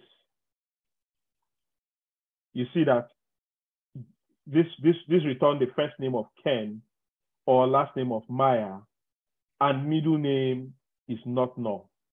So if you look at this critically, it returned Maya, right? Maya's middle name is not null, but it returned Maya, and then this middle name is null. So because this condition is basically checking not against any of this criteria. So let me try another trick now and see.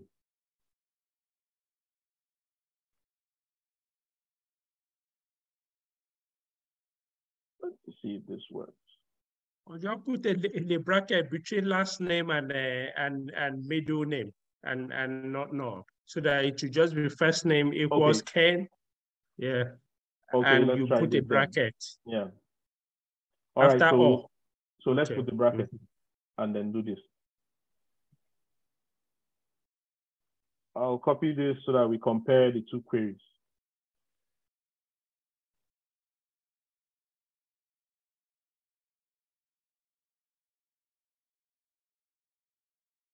Yeah, so let's run these two queries and let's see if it gives us something different.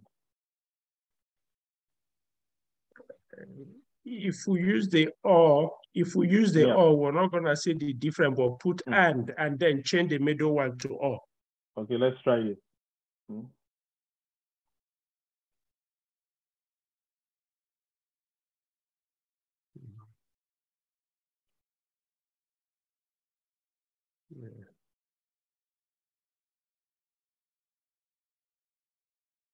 So let's evaluate these two queries against our script. So the first one is saying, select business entity ID, title, first name, middle name, last name, from person.person, where first name equals to Ken, or last name equals to Maya, and middle name is not null, right? So with this query, it's going to evaluate just from left to right, right? Without any single criteria. But if you look at the second query, it's going to evaluate what we have inside the bracket first. And the first criteria in the bracket is that the first name has to be either Ken or Maya. Then after being either Ken or Maya, the middle name has to be not null. I'm sure we get the idea. So that is how you can actually use your brackets to also chain your queries or map out the conditions of how you want your query to run, right? This is all dependent on your use case, right? First thing is, as a data analyst, you have to think through what you want your output to be, right? And then once you understand the different possibilities and capabilities of the different syntaxes, you can now use it to narrow down in getting exactly what you want. So don't worry, we're building a script, and we're going to share this script at the end of the class, right? We're going to share this script to be able to, for everyone to go over it and have like a fair understanding. We're going to chip in some assignments, and then we're also going to be around to answer a couple of questions. So a quick few seconds overview of where we are so far, and then I'll talk about. So basically, we're trying to look at what basic column filtering and then basic row filtering. So let's talk about row. Well, let's not call it basic. Let's say row filtering, because row filtering. So for the column filtering, we have taken a look at the two different possible ways we can filter our columns, right? And one of the ways we can filter our columns is through using the select asterisk. So the select asterisk will return all the columns, right?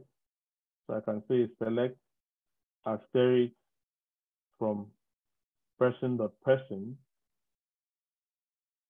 Sorry, person.person. I can now add a comment beside it. Returns all columns.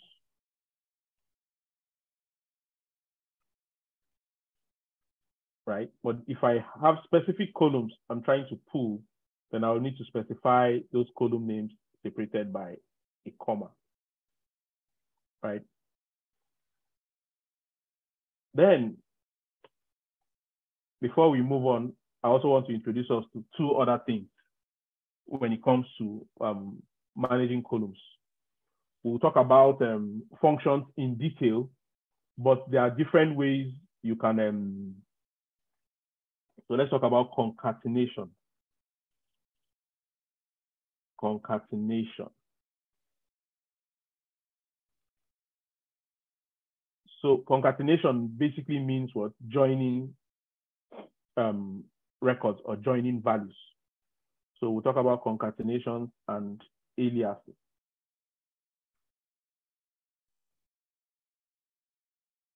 So I'm going to copy this same column and bring it down here. Remember I talked about ETL, right?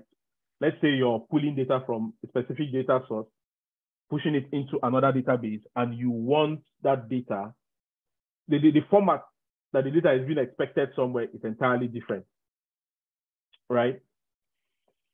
Maybe the first name and last name have been put together. So there are many ways you can do that using SQL. So I'll leave the first name and then the last name here, and then I'll add a comma. And then I can do first name. You can use a plus to concatenate, and last name.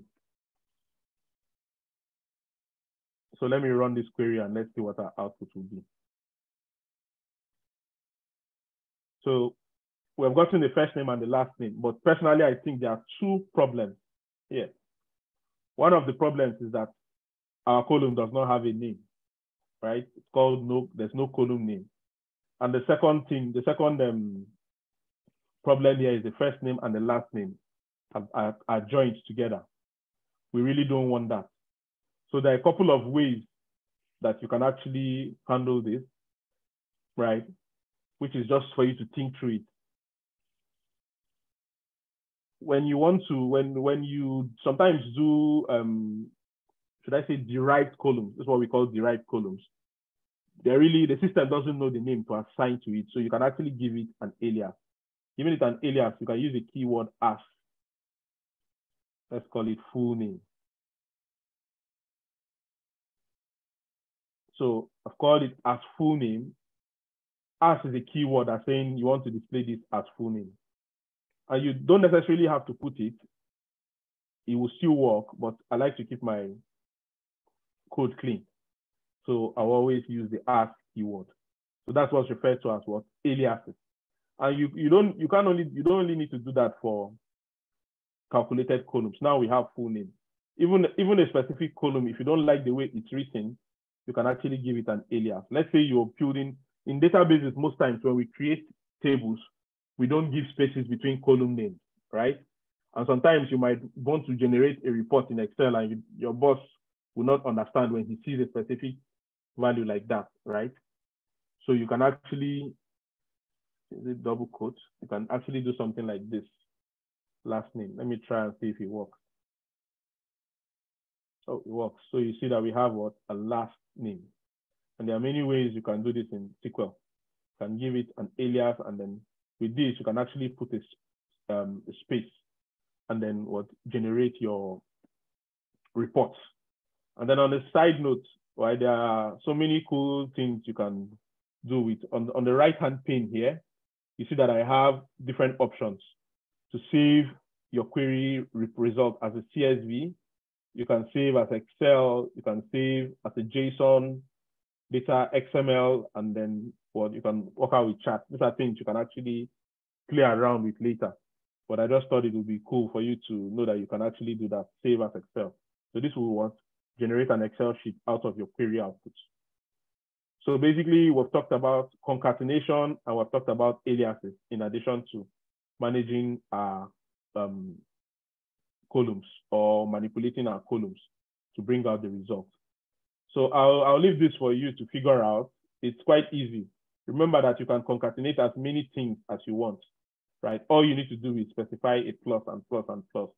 So if you want to get the first name, full name separated by first name and a space there, it's easy, right? You should just be able to add another concatenation and concatenate something. There are many other ways you can also do concatenation.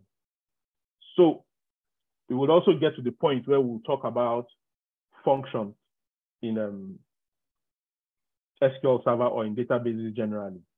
So one of the things the database specific companies do is now they create some tools to make some of the job easier or faster for you. So a function is generally something that might take an input and then returns an output. It's like a basic unit of programming.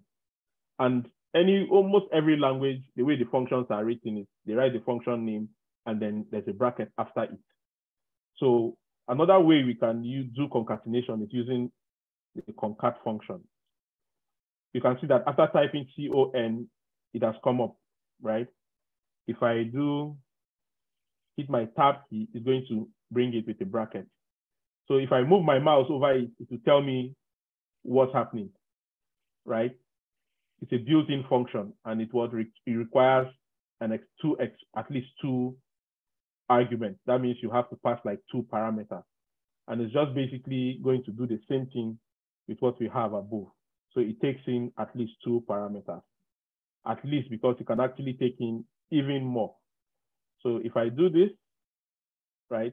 So remember, I'm using a concat function, which is the same thing with what I have here, or about the same thing.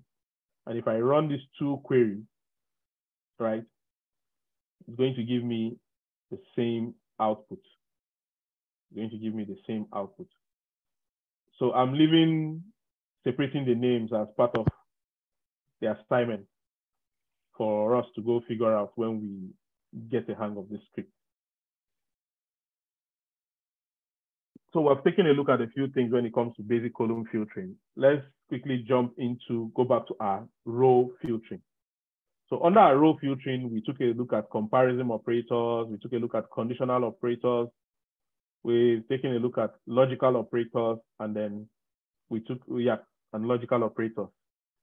So we're going to take a look at one more operator, which is the mathematical operator. That should be about the easiest of them all. But before we go into that, I told us I wanted to come back to talk to us about the like operator. The like operator.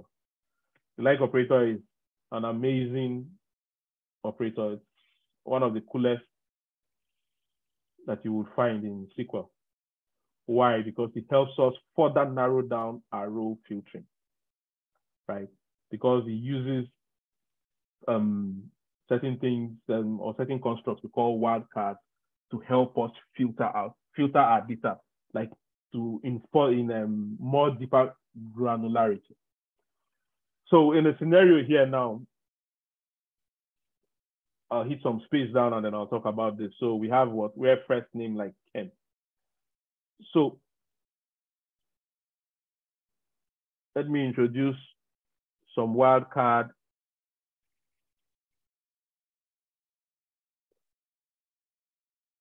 Let me introduce some wildcards to us. So we have a couple of constructs referred to as wildcards. This helps us further filter our rows based on certain criteria. Because all we have been looking at is filtering row by, let's say, a name and all that. So what if I just want to see all the people whose first name starts with K, for instance, right? That's a little more detailed. We're not bringing in all the full names. So some of these operators help us to be able to carry out some of those kind of filtering.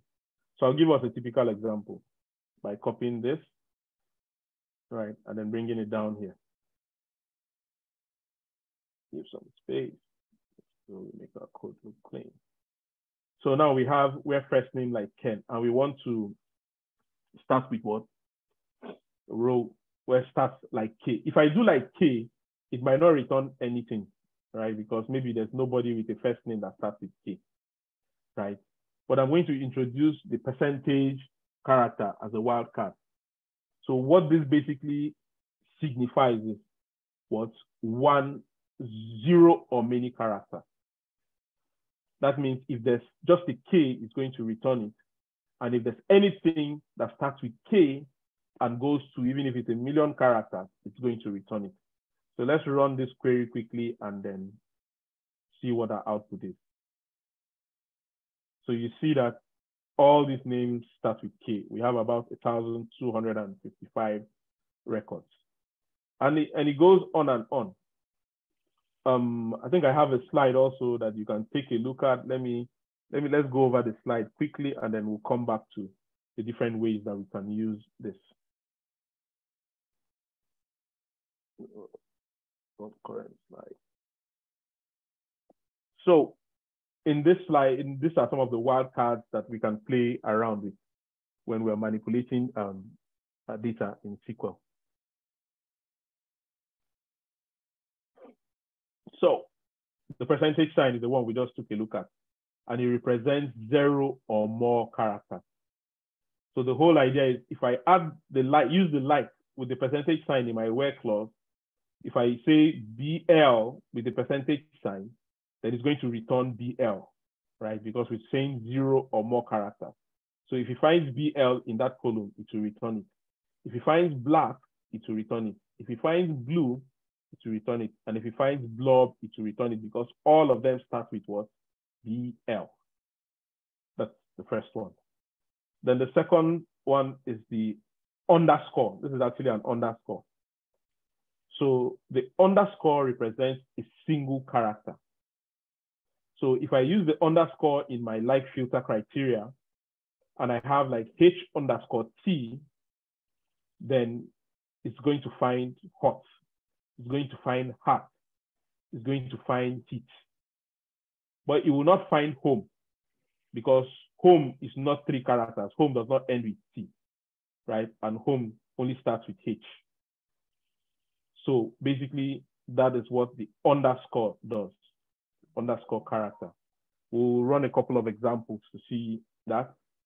Then we have the square bracket. This represents any single character within the bracket. So if I have H with the square bracket and I have O and A, it's not OA, it's single character. So this is going to find hot because O is inside the bracket. So it's like HOT.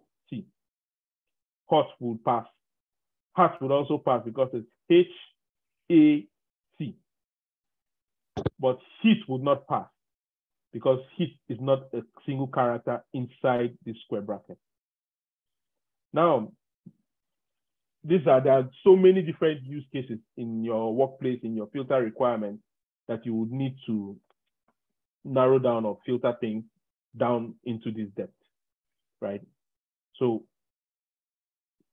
sometimes one of the major challenges we had back in FIRS when we were pulling taxpayer data, right? So we had some integration with banks, right? Because we're trying to track people who were making high volume transactions and not remitting commensurate taxes. So sometimes we had a scenario where we get data from the banks, maybe in Excel and other data formats. Sometimes we had some integrations where they even push data to us over the network. And when the company goes to open an account, right, it can be like Max Nigeria Limited. And then with the bank, they'll put LTD. But when they come to register with FIRS, which is of no deliberate intention, they have limited, right? So how are we going to match these two records? So with using those kind of wildcards, you can say, okay, if it finds LTD or if it finds limited, right, or where the name is like Max, then when we get that, it narrows down to maybe a fewer records, and then sometimes you can get to do some manual check, or you can even think up some very cool, interesting queries that would filter and match those kind of records, right? So there are so many use cases that you can think of, to manipulate and retrieve data in exactly the way you want. Then we have the caret sign. The caret sign basically represents a character that is not in the bracket. So it's just negating whatever you have in the bracket.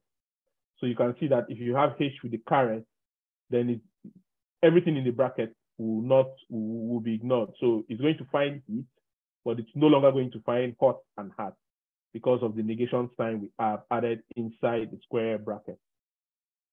Then the hyphen, now different from the underscore, represents what? A range of characters.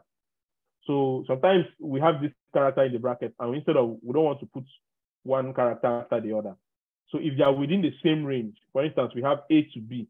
If we have A to D, then it's going to mean A, B, C, and D, right? And it's going to filter about the same thing.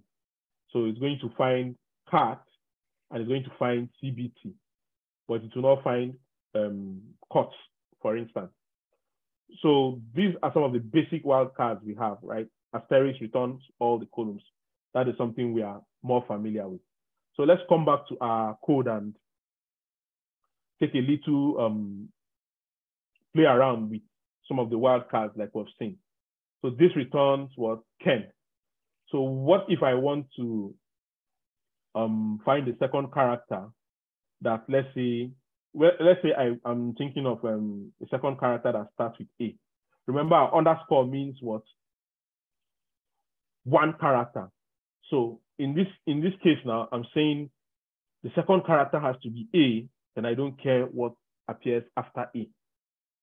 So if I run this query and it returns any result, I can now inspect to see that it met all my criteria. You can see that the second character is A. Gail, Janice, David, Mary, right?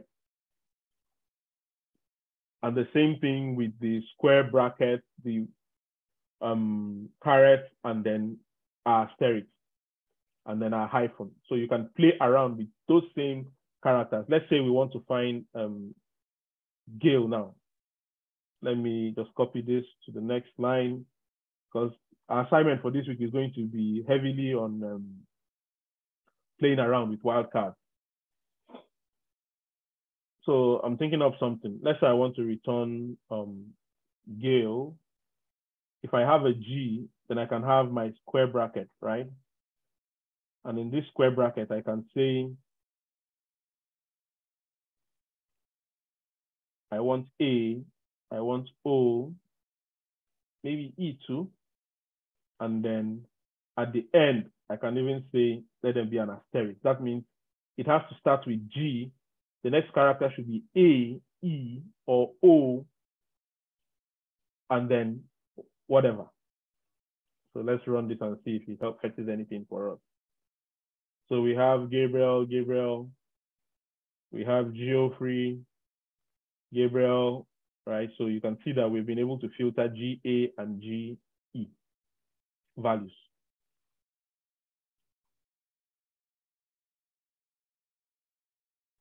So these are some of the ways we can play around with what are wildcards. I know this is easy, right? I'm sure you guys are enjoying and saying, yeah, isn't this all there is to SQL? This is actually all there is to it and more. So one of the last operators we'll talk about a mathematical operator.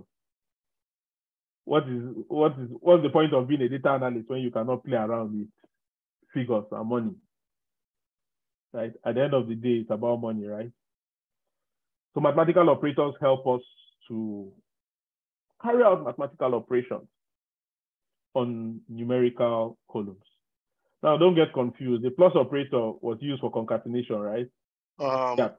Sorry. Let me chime in here. All right. Yeah. Yeah. Interesting session. For sure.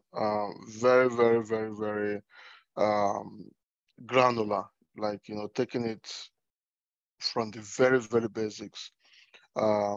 This is incredible, right? I can see the feedback from the chat. There's a lot of excitement. When you gave the assignment the last time, and some have some cannot even define what is S, then Q, then L, and you are now asking them to do select. So they are now wondering what is going on here. I thought this program is supposed to be for beginners. So it's great that we're able to do that. Let's park the mathematical operators for a moment, okay. because of time, right? Sure. And I know for sure that we've got some questions as well. Yeah. Across board. So it will be great, especially if they are going to be having some assignments. It makes sense that anyone that have got some gray areas, they're able to ask questions and get clarifications ahead of that. So I think, and of course, trust me, you've really done very good justice to some of this. But I can tell you as well that for some of our participants, it's possible that their head now done the hot, if you understand what I mean. Yeah. Like Ololade, smoke is already coming out from her forehead right now. Yeah. So let's kind of park the math operator for a moment and see how we can take some questions, guys. So you've got questions. Raise up your hand, please. We're gonna get you to unmute yourself and ask your questions. Remember, this is a practical class. So it makes sense that you're able to, if for example, there's something you want to show, get ready with your screen so that once you're asked to share, you're able to share quickly, without waste of too much time. Before getting to that question, Remy, I'm not sure if Remy is still here. Yes, I'm here. Yeah, please, can you share the the YouTube link again, please? Okay. I'm not sure why majority have not subscribed to the YouTube yet. This is something that is going to help us. We are getting so many emails from participants asking for recording. It doesn't take more than 10 seconds to click on that particular YouTube and subscribe and click on notification. We are going to pause. Let Remy share that link. Once the link is shared, we expect every one of you to subscribe. If the subscription is not done, probably we'll just call it a night and everybody can go home. So let's click on the link. The link has been shared right now. It doesn't take more than 10 seconds. Instead of receiving so many emails, it makes sense for us to do the right thing so that the operations team can focus on other things instead of responding to email about recording. Please click on the link. It is being shared right now. Look at the chat right now, everyone, please. Click on that link and subscribe to the YouTube page. Very important, please. You're going to get recording there. And of course, all the other Black Tech related information will also be shared from time to time. Okay, while you are doing that, I also want to mention that we've got programs, data analytics program, which is a 3-month program. Cecil, can you pause for a second? Can you stop sharing?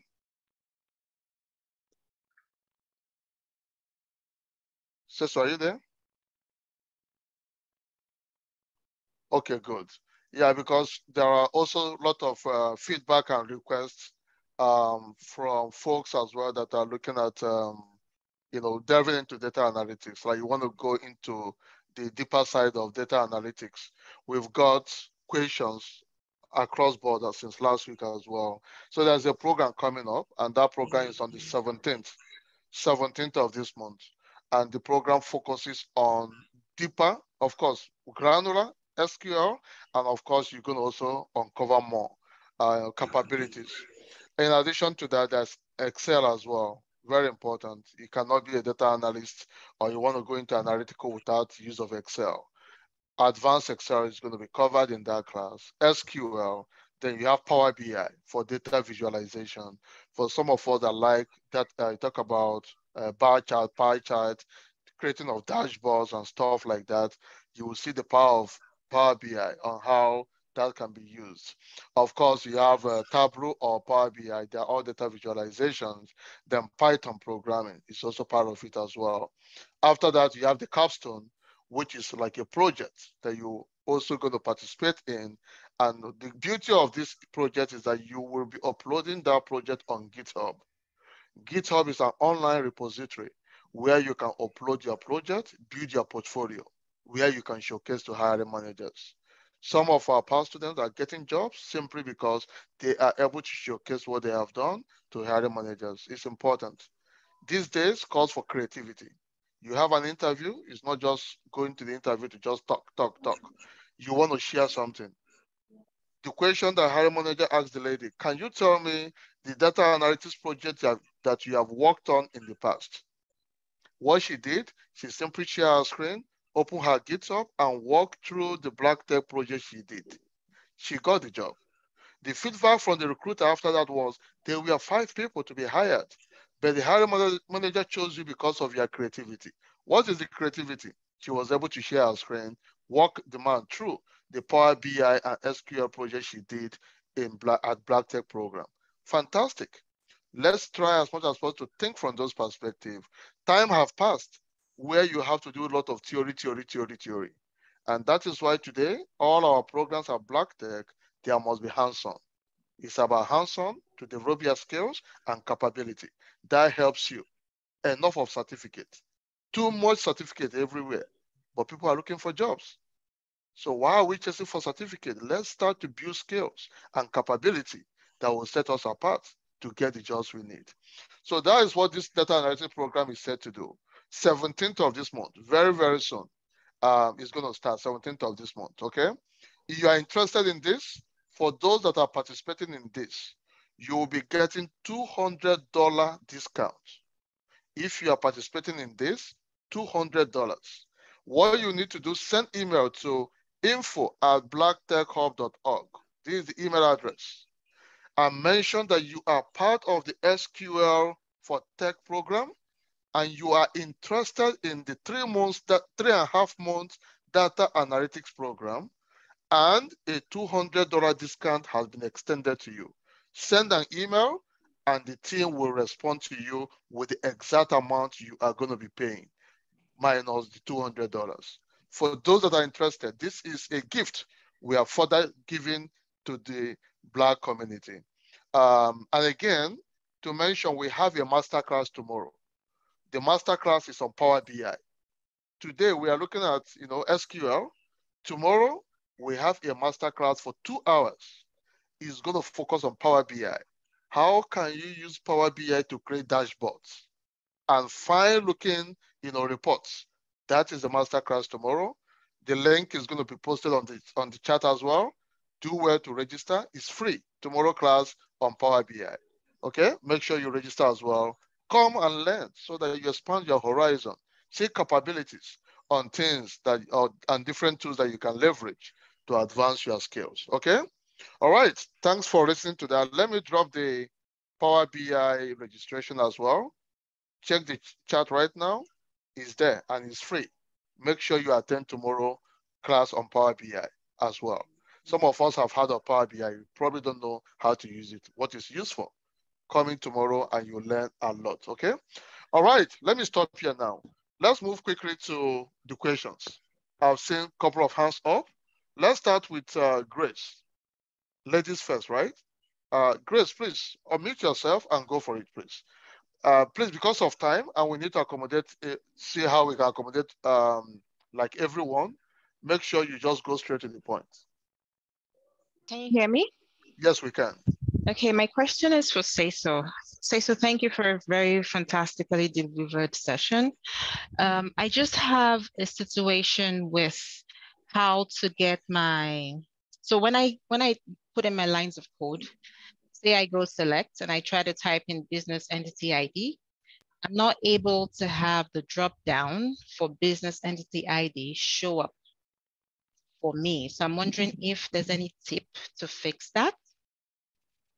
Because I always have to like type the full name for me to use that command. Okay, so I will think at the top hand corner, do you have the correct database selected? Yes, I do. Or I'm sharing my screen right now. Do you want to share your screen? Okay, all right, perfect. Yes, I'm sharing my screen. So if I do select and then the asterisk and I try to go person, I should be seeing the person show up in my drop down, but it doesn't. So I have to always like type the whole thing out. You're missing a from clause before the person.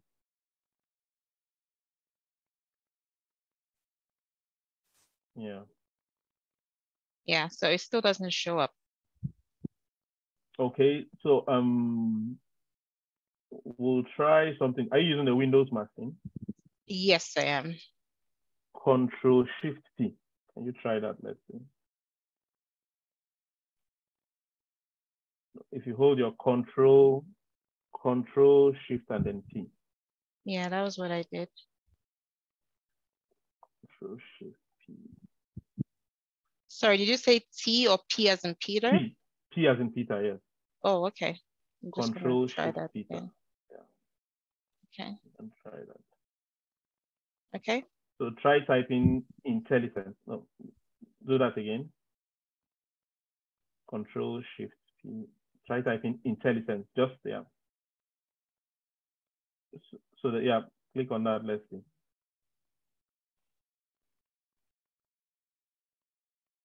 Okay, so try it again. No, the thing is this: you have to actually. Let me tell you the trick.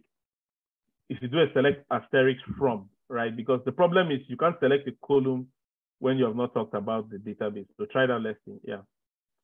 From, yeah, then yeah, you still don't have it. Yeah. But okay, type in the full person.person, let's see. And when you run the query, can you highlight just that line and run the query? No? Yeah. Yeah, it runs. You try it again.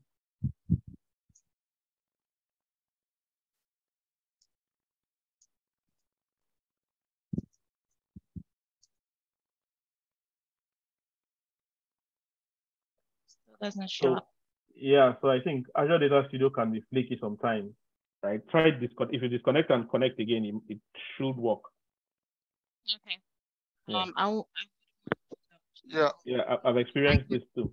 Yeah, well, most times. So I will do that and then try this whole step procedure again, and then I'll probably reach out. Then what you can do as well, Grace, when you try, disconnect and try again. If it doesn't work, feel free to connect Seiso on Telegram, okay? Yeah, sure, sounds good. Thank you. Yeah, excellent, great. Okay, quickly, let's see those that have not spoken at all today. Adija, please, you want to unmute yourself and go for it, please. Thanks, Osita. Yeah, and thanks, Cesu, Timothy as well. Yeah, today's class has been very insightful. You took it from the very beginning. Yeah, but a quick one. The question I have, just maybe tell me how to fix it or if I've done something wrong. I don't have the database tables for the person to person. I have others for the product. Maybe there's something I did during installation that's making me miss those other tables. Do you have any tip for me to get this fixed? I think except maybe you did not install the actual AdventureWorks or you mistakenly dropped the table, else it should be there. Well, I do have the Adventure 2017. Okay. But it's just missing some of those other tables. I don't have the complete tables. I have for the products, I have others. Yeah, so maybe the backup file you installed, but I think there's a light version, LIT version, and then there's the full version. I think the LIT version has just a few tables. But at the end of the day, the whole idea is the same queries you can run on other tables, right? Yes. So just to get the tables. Okay, that's fine. Thank you very much. That'll be it. Okay, fantastic. Awesome. Thank you. So let's go to Ope. Hello, thank you very much. My question is, if you want to type in the column name, is it necessary we should put it in square brackets? Because I don't know, is it without square bracket or with square bracket? So it's about preference, right? If you notice in all my queries, I actually did not put it in a square bracket. Okay. But if the column name has spaces, which is usually rare but possible, then you have to put it in square bracket just to show that they are together. Okay. The second one, if somebody mistakenly deletes a table, like the woman just said, the lady just said right now, is there any way to get it back, or you just have to restore the database again? Yeah, like you have to restore from backup. That is why, if you remember, Timothy in the beginning gave an advice about the transaction, right? Yes. Where you can always put the beginning transaction and then the rollback at the end. Okay. So, yeah, it's a safe practice. So if you do that most times, then it will easily be able. Then there's something called it's a little bit advanced, but you can also create something called save points, where you can roll back to a specific save point, but you have to implement that in your query, right? Okay. If not, by default, once you delete, it's gone. Yeah. Okay, thank you. Yeah. Okay, great. Then on the chat, I think there are two questions I just want to address. Some are asking for, in fact, a lot of personal one-on-one chat coming to me about, I'm not in the Telegram group. How do I join? So first of all, you have to join Black Tech community before you can join the SQL group. Okay. And the easiest way to join the Black Tech community is go to the Black Tech website, identify the program you are interested in, register. The moment you register, you will get an information with the Telegram link to join. Okay. The idea is not the idea for the community is not for everybody to just come in. You have to be interested in at least one of the programs. So go to Black Tech, look at the programs, look at the one you are interested in. Then once you complete the form, it's a Google form. So don't close the form right away. Once you submit, you see a message, and that message has a Telegram link. Click on that link and you join the Telegram. While you are in Telegram, you will now see information about the SQL. There are pinned messages. Look at the pinned message. You will see information about the SQL. From there, you can now go into the SQL group for those that are interested in SQL. If you're interested in other programs, then of course you stay tuned as well for more information to be provided. I've just dropped the link. 1 second. Yeah, I've just dropped the link on the chat right now. Okay. Look at the link. I just dropped the link. So that link takes you straight to Black Tech upcoming programs. So you will see all the programs, whichever one you're interested in, you will be able to join. Then the other question has to do with, that's a second question right now. SQL, okay? There's going to be cohort 2. Like somebody is chatting, oh, this is my first time. There is going to be cohort 2. You can see that on the website, we have stopped registration for SQL. The need for that is to ensure we control this. Our typical classes are far less than what we are witnessing, but because, of course, many people want to do SQL, that's why we are allowing many to register for the free SQL. But at the same time, there must be a limit. That's why we stopped registration. So if you are not in this cohort, please exercise some patience. Another cohort will be opened, probably early October. By then you can register to participate in the next cohort, please, okay? All right, having said that, let's move quickly to, we've got about 4 more questions to go and we'll call it a wrap tonight. Let's go quickly to Kwasi. Can you unmute yourself? Okay. Good day. My name is Kwasi. I'm joining the class from China, Beijing, China. Oh, wow! Look at you. What time is it? What time is it in Beijing right now? 9:45 a.m. Oh, wow! Interesting. Nice to have you. Go ahead with your question. Right. Okay. So can I share my screen now? Yes, you can. Please, who is sharing? Can you stop sharing, please? Who is sharing? Can you stop sharing, please? Okay, 1 second, okay? Just 1 second. Give me 1 second. All right. It's Rosemary. Yeah, and again, she's not listening or what? I'm not sure what is going on, right? Okay, thank you. Paul Kwasi, please go ahead, please. Okay, so I just need a help on how to restore my database because. Sorry, can you share your screen so that it's going to be easier to understand? No, I still can't share it. I still can't share my screen. Why can't you share? What is the error message? It says desktop. I think several others have. Okay. Are you using Windows or Mac? I'm using a Mac. Yeah, but even with the Mac, you should be able to share, except the laptop has it some settings. A minute, let me. Sorry. Okay, while you try to figure that out, let's move quickly to because of time. Okay, I've tried. I've figured it out. Okay, can you share now? Oh wow, I still can't share. I don't know. Yeah, so see, look at the settings. Mac users, if you can help him, post something on the chat to assist him. But I know that, of course, you can share irrespective of the system you are using, except there is a restriction you've got on your Mac. Jesse, please go for it. Go for it, please.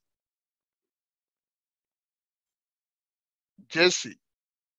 Hi, I was muted. I was trying to unmute. Hi. Okay, perfect. Thank you, Cecil and Uche, for the presentation. I wanted to just find out about the end region.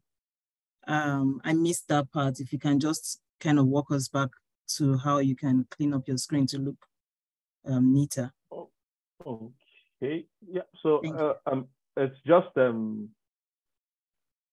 Maybe I should just quickly share. It's nothing really serious. You can see my screen, right? Yes. Yeah. So it's just a way of organizing your code, right? So if you can see, I have the double hyphen, which is the comment. Then I have a hash, then region. Then wherever I want it to end, I have the double hyphen and then end region. So these are the two important things. So if I do that, you can see that at this point, I can collapse it. So I have another region, and then I have another end region. So when you have long running code, it helps you to be able to collapse your code and then open up, the different parts that you need to run. So the collapse thing comes up once you've written it this way? Yes, automatically. This way. Yeah, automatically. Okay. Once you have this and this, yeah. Thank you. Yeah. Okay, fantastic, excellent. So 1 second, there's a question, Joshua. You're talking about Scrum. So guys, we might not be able to start responding to all the questions about the programs. The idea is you go to the website and you are able to see all the programs. It could be Scrum, it could be anyone. We have so many programs starting in September. Choose the one you are interested in, complete the form, and within the week, you will get a response. Then if you want like a faster feedback, I'm dropping a phone number, which the operation team members constantly respond to messages. So look at the chat right now. That is the fastest way you can get to Black Tech. Any question you have, upcoming program, any information, send a WhatsApp message on that number. A team member will respond to you, or you can give a call, anyone you chose, okay? So that way you can get all the information you need. Let's move quickly. We've got 3 more hands and we call it a wrap. Ololade, you have some questions? Go for it, please. Okay, thank you, Sita. Thank you, Sesu, for demystifying a lot of things. I'm just trying to make sense of some things. There's a place where you, there's something, there's a command, or many of the commands where you said select identity, business identity, then you used first name, middle name, and probably last name. I was just wondering why you didn't include the email, promotion, the demographics. Is it that is, those are only the things that you want to make inquiries about or find, pull? Yes, exactly. Those are just the columns I want to pull. Okay. Yeah, so if you want to pull email promotion, you add it after a comma, that's all. Okay. And then they'll appear in the order that you put them, right? So if you want email promotion to come first, you put it before the next one. Okay. And then I observed also that you used things like syntax, script, operators, and all of that. I don't know whether you have that in that, whether you have like a definition of terms or the way you use all those terms in the slides. You have a slide. I don't think you shared the slides with us. I don't know whether you have something that can make us understand the nomenclature better, or maybe you have a guide as to that. Okay, yeah, I think the slide is in Google Classroom. Oh, okay. The slide is there. There is also a cheat sheet as well in the Google Classroom. Oh, yeah, I have that cheat. So for some of us that we are asking for the slide, there's a lady, Tessie. Tessie, you consistently ask for the slide. It's in the Google Classroom, please, okay? Get to the Google Classroom, you will see the slide there. There's a cheat sheet as well that was also uploaded in the Google Classroom, okay? Yeah, all right, great, fantastic. So let's go to Dear Kolola, are you there? Yeah. Yes, I'm here. Thank you very much. Yes. Thank you, Cecil and Timothy, for these classes. My question is, I know that these classes, they are from, it's from the data analysis, data analytics point of view, but are there queries, or how do I run queries on this database? If for me to do something like simulate SQL injection. Now, suppose that I want to know the schema, the nature of the table, the nature of the database itself. I want to find information about the database. How do I run codes like that on this with this simulation we are having? Thank you. Okay, sorry, if I get your question, you say you want to find out. Can you hear me? Yes, I can hear you. Please go ahead. Yeah, so you're saying you want to find out if you want to get information about the database. So I don't know if I'm sharing. So if you, under the databases folder, there's a folder called system databases, right? If you expand your database folder, there's another folder inside called system databases. Yes. And then when you expand that folder, there's a database called master. So the master database stores what we talked about in our last class, which is the metadata. So that stores data about the database. So when you create a table, somewhere in the master database, the information is stored, right? About the columns that the table has, the data type that it can hold. But the scope of going through that might be beyond this class, and it's not something I wanted to start with today. right? But if you're familiar with stored procedures, right, there's a stored procedure in master called SP_columns. So you can actually use that. Then there are views and tables where you can actually query to get information about any table. Okay. Yeah. So yeah. Thank so you. they are. We'll explore that. Yeah. So just check your master database. Like SP_columns is a stored procedure that gives you information about any column. There's also a view called sys.tables that has data about the tables. So you can play around with it and don't delete anything there, don't insert anything there, just query. And okay, fantastic. Yeah, fantastic. And of course, if you have any challenges, please, the SQL group on Telegram is there. Okay, you can throw in more, any of those further questions there, and a team member will respond to you. So let's move quickly, guys. We've got 2 minutes to wrap this up tonight. Let's go to Uche. Oh, wait, hold on 1 second. Where is JC? No, Kwesi, right? The guy from China. Are you still here? Are you still here? You had a problem with your mark. I thought it's resolved now. Please, if it's resolved now, please let me know, okay? I would love that your question is answered. Uche, please go for it.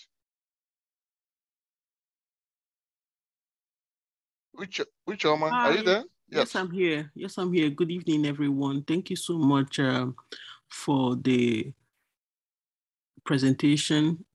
I was just listening through because I couldn't get my hands on my SQL.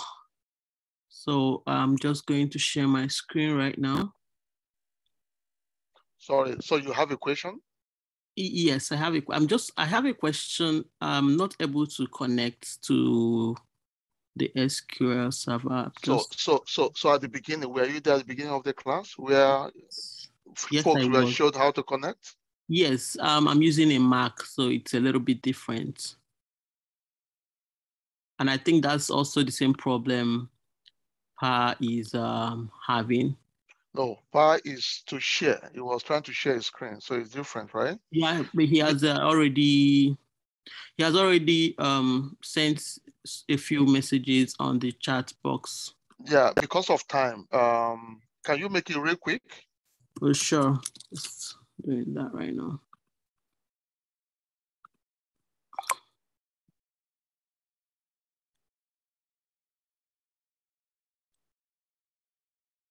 Give me a second, please. So Don Moses, can you go with your question, please? Moses, why Uchoma is getting ready? Yes, can I share my screen quickly? Yes, please. Okay. Sure.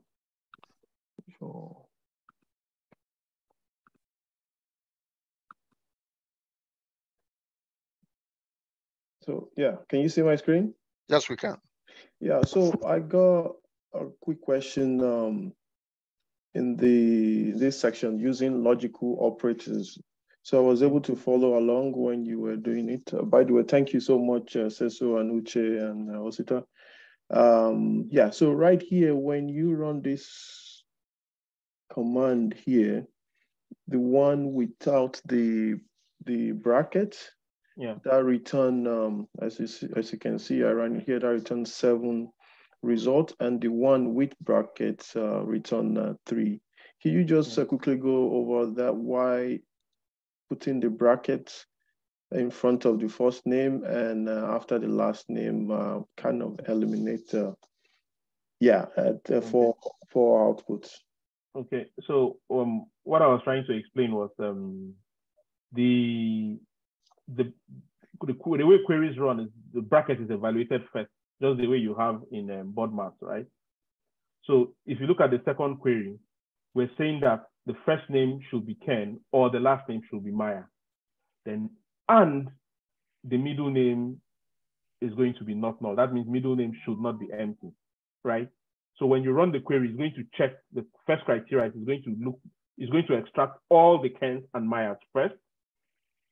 Then after extracting all the Kens and Mayas, it will now filter out all the Kens You get the idea. Yeah. So it eliminates all the nulls. So we have 4 nulls, and those are not taken in consideration. Yeah. Okay, yeah, I got it. Yeah. Thank you. Welcome.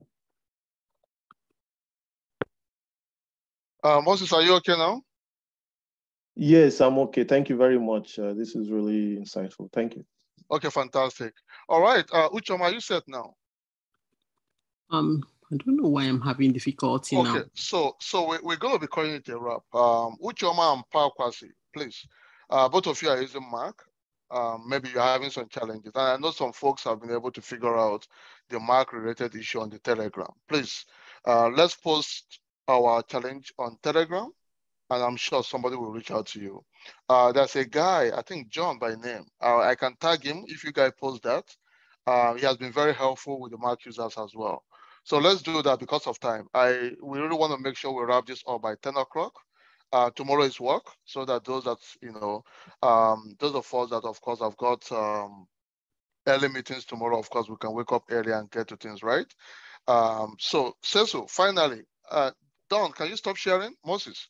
Then, Cecil, finally, in respect to, I know the math operator will not be able to do that because of time. In the next class, we'll probably take on the math operator, then we'll now move into other things. But at a very high level, what are they expecting in the assignment? So in the assignment, what we'll be doing is we'll talk a little of, we'll ask questions on what we'll try to achieve today, basic column and row filtering.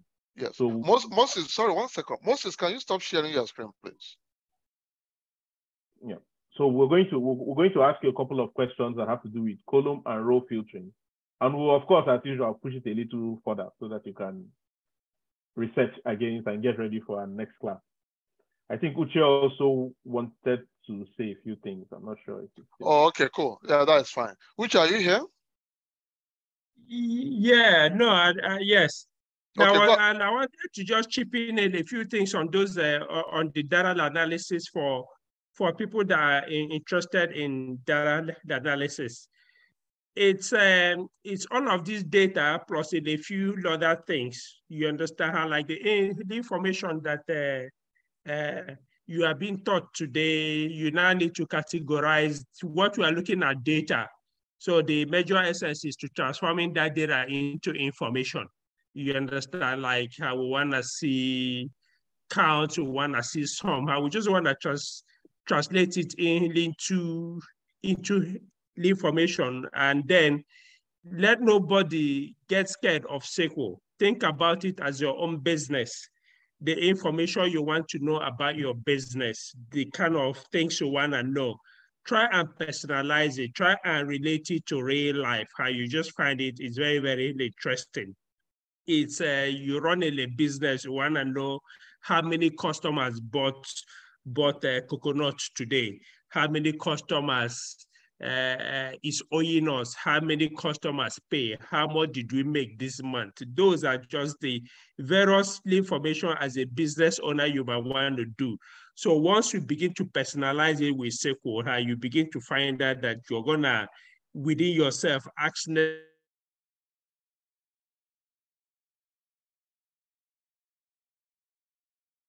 rocket science, and I really think we are all gonna be good at it. Fantastic. Thank you so very much for that insight. So I was just made aware that the link to the upcoming program, I think there's an error message, like a 500 error message or so. So please, what you can do is to send an email for now. The technical team, they are looking at it to see exactly what the issue is. So if you look at the chat, I've dropped an email. You can send an email for whichever program you are interested in. The team will be able to respond to you via the email, please. The technical team will work on the 500 error and resolve that in no record time. Okay, excellent, great delivery today. Sensu, Timothy, Remy, I appreciate you guys for the excellent work. taking things from the very granular level. So you did a very, very good justice to this, and we appreciate you so much. Especially those freaking out at some point, you know, right now, you know, their mind don't they come down small, you know, knowing that, believing that this thing is possible. You can do this, guys. Forget about the black screen. For me, I prefer using the white screen. I don't know why it says always use the black one. You know, somebody even commented on that at some point, you know, that this black screen, you know, so it's just a theme, it's just a preference. You can yeah, set anything you know, forget about the color of the screen, whether it's black or white or yellow. The most important thing is to understand the logic, understand that this is a skill.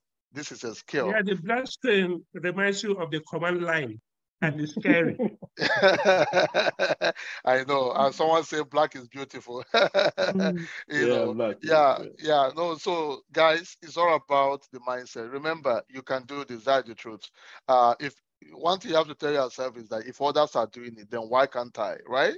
So that is it. It's a skill you can develop. You can really have, you know, a lot of joy doing things like this if you have passion for analytics. So even if you're a business analyst, you're a project manager, trust me, you can learn SQL and have it in your pocket as one of the skills that you have got. That can come in handy for you.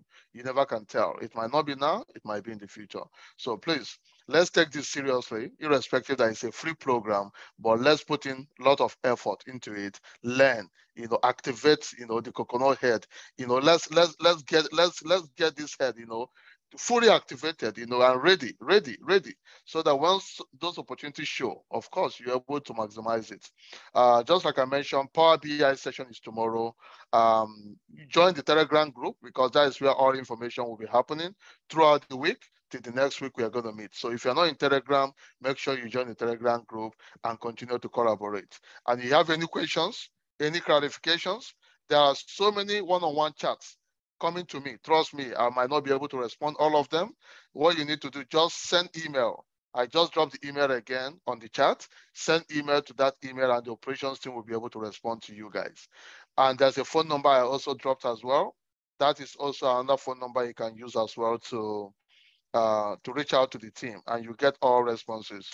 And you want to speak with me personally, mention in the email that you want to speak with Osita. Of course, they will be able to provide you with my cell number as well. Okay?